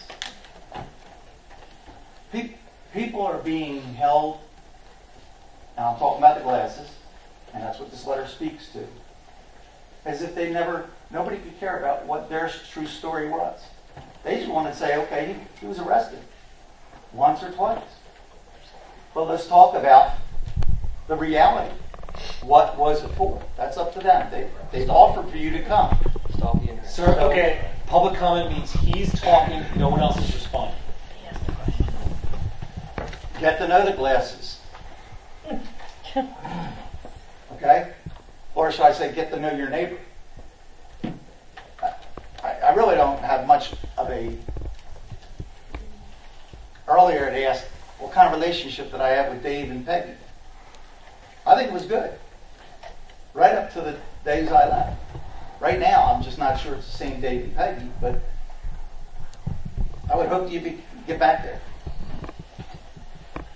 That's it. Thank you, sir. Okay, I'm going to also address, appreciate your comments, sir. I want to address B14. I did not have a chance to read this, and now I'm reading it. I think that it is much more appropriate to keep as public comment versus a record in this matter. I have no objection to moving on into public comment rather than as a record for the testimony portion.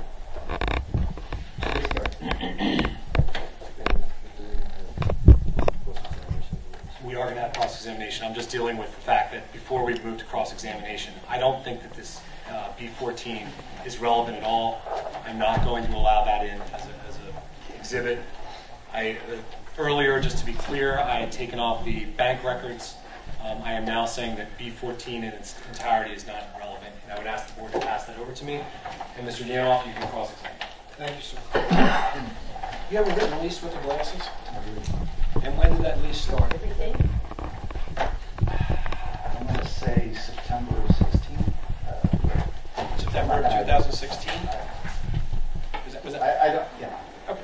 And what is the lease term? It's at this point month to month. Month to month. Have they given you any indication that they're moving? Objection, relevance? What's the relevance, Mr. Chairman? He's telling us that there's an adverse impact on his property. I want to find out whether there's an adverse impact on his rental relationship with the glasses. That goes to whether or not there's an adverse impact on his property. Fair enough. Go ahead. So could you repeat?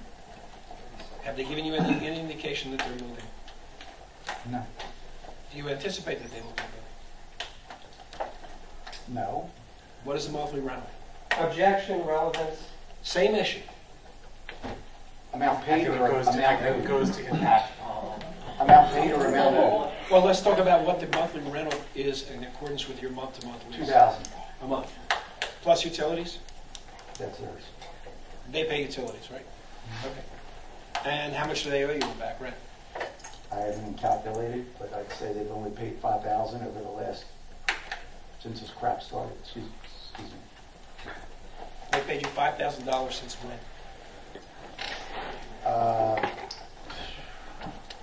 January of last year. A year and a half?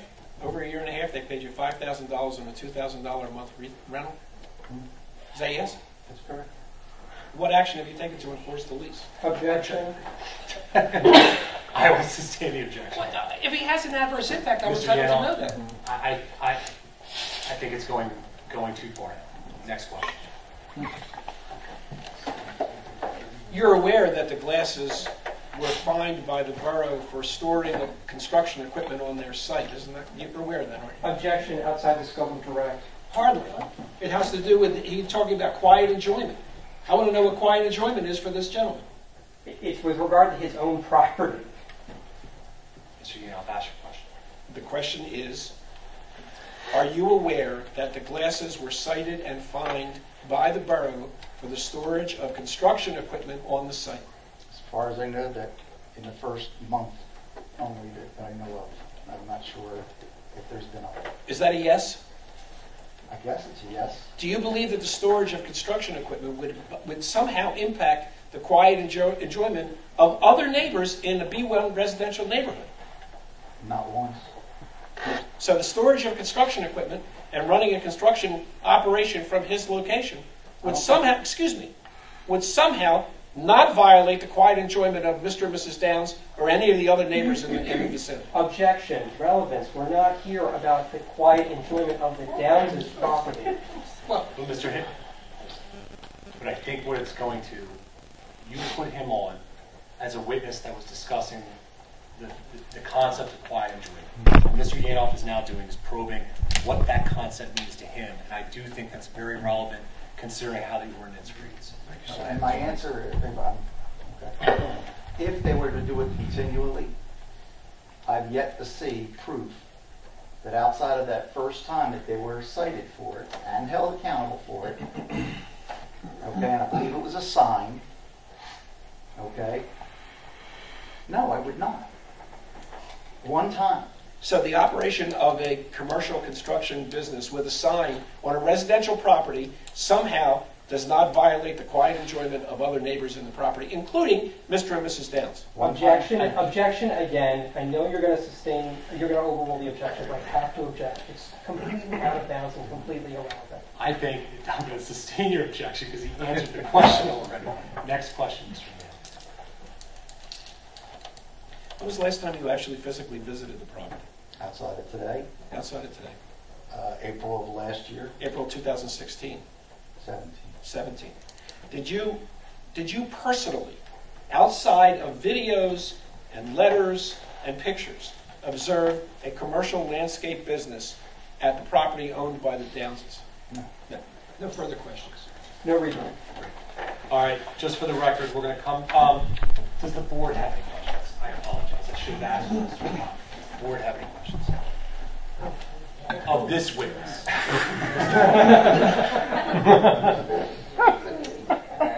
Okay. So we're going to come back on June 7, 2018 at 7 o'clock. Mr. Martin, may I ask one question? Well, actually, it's on the record.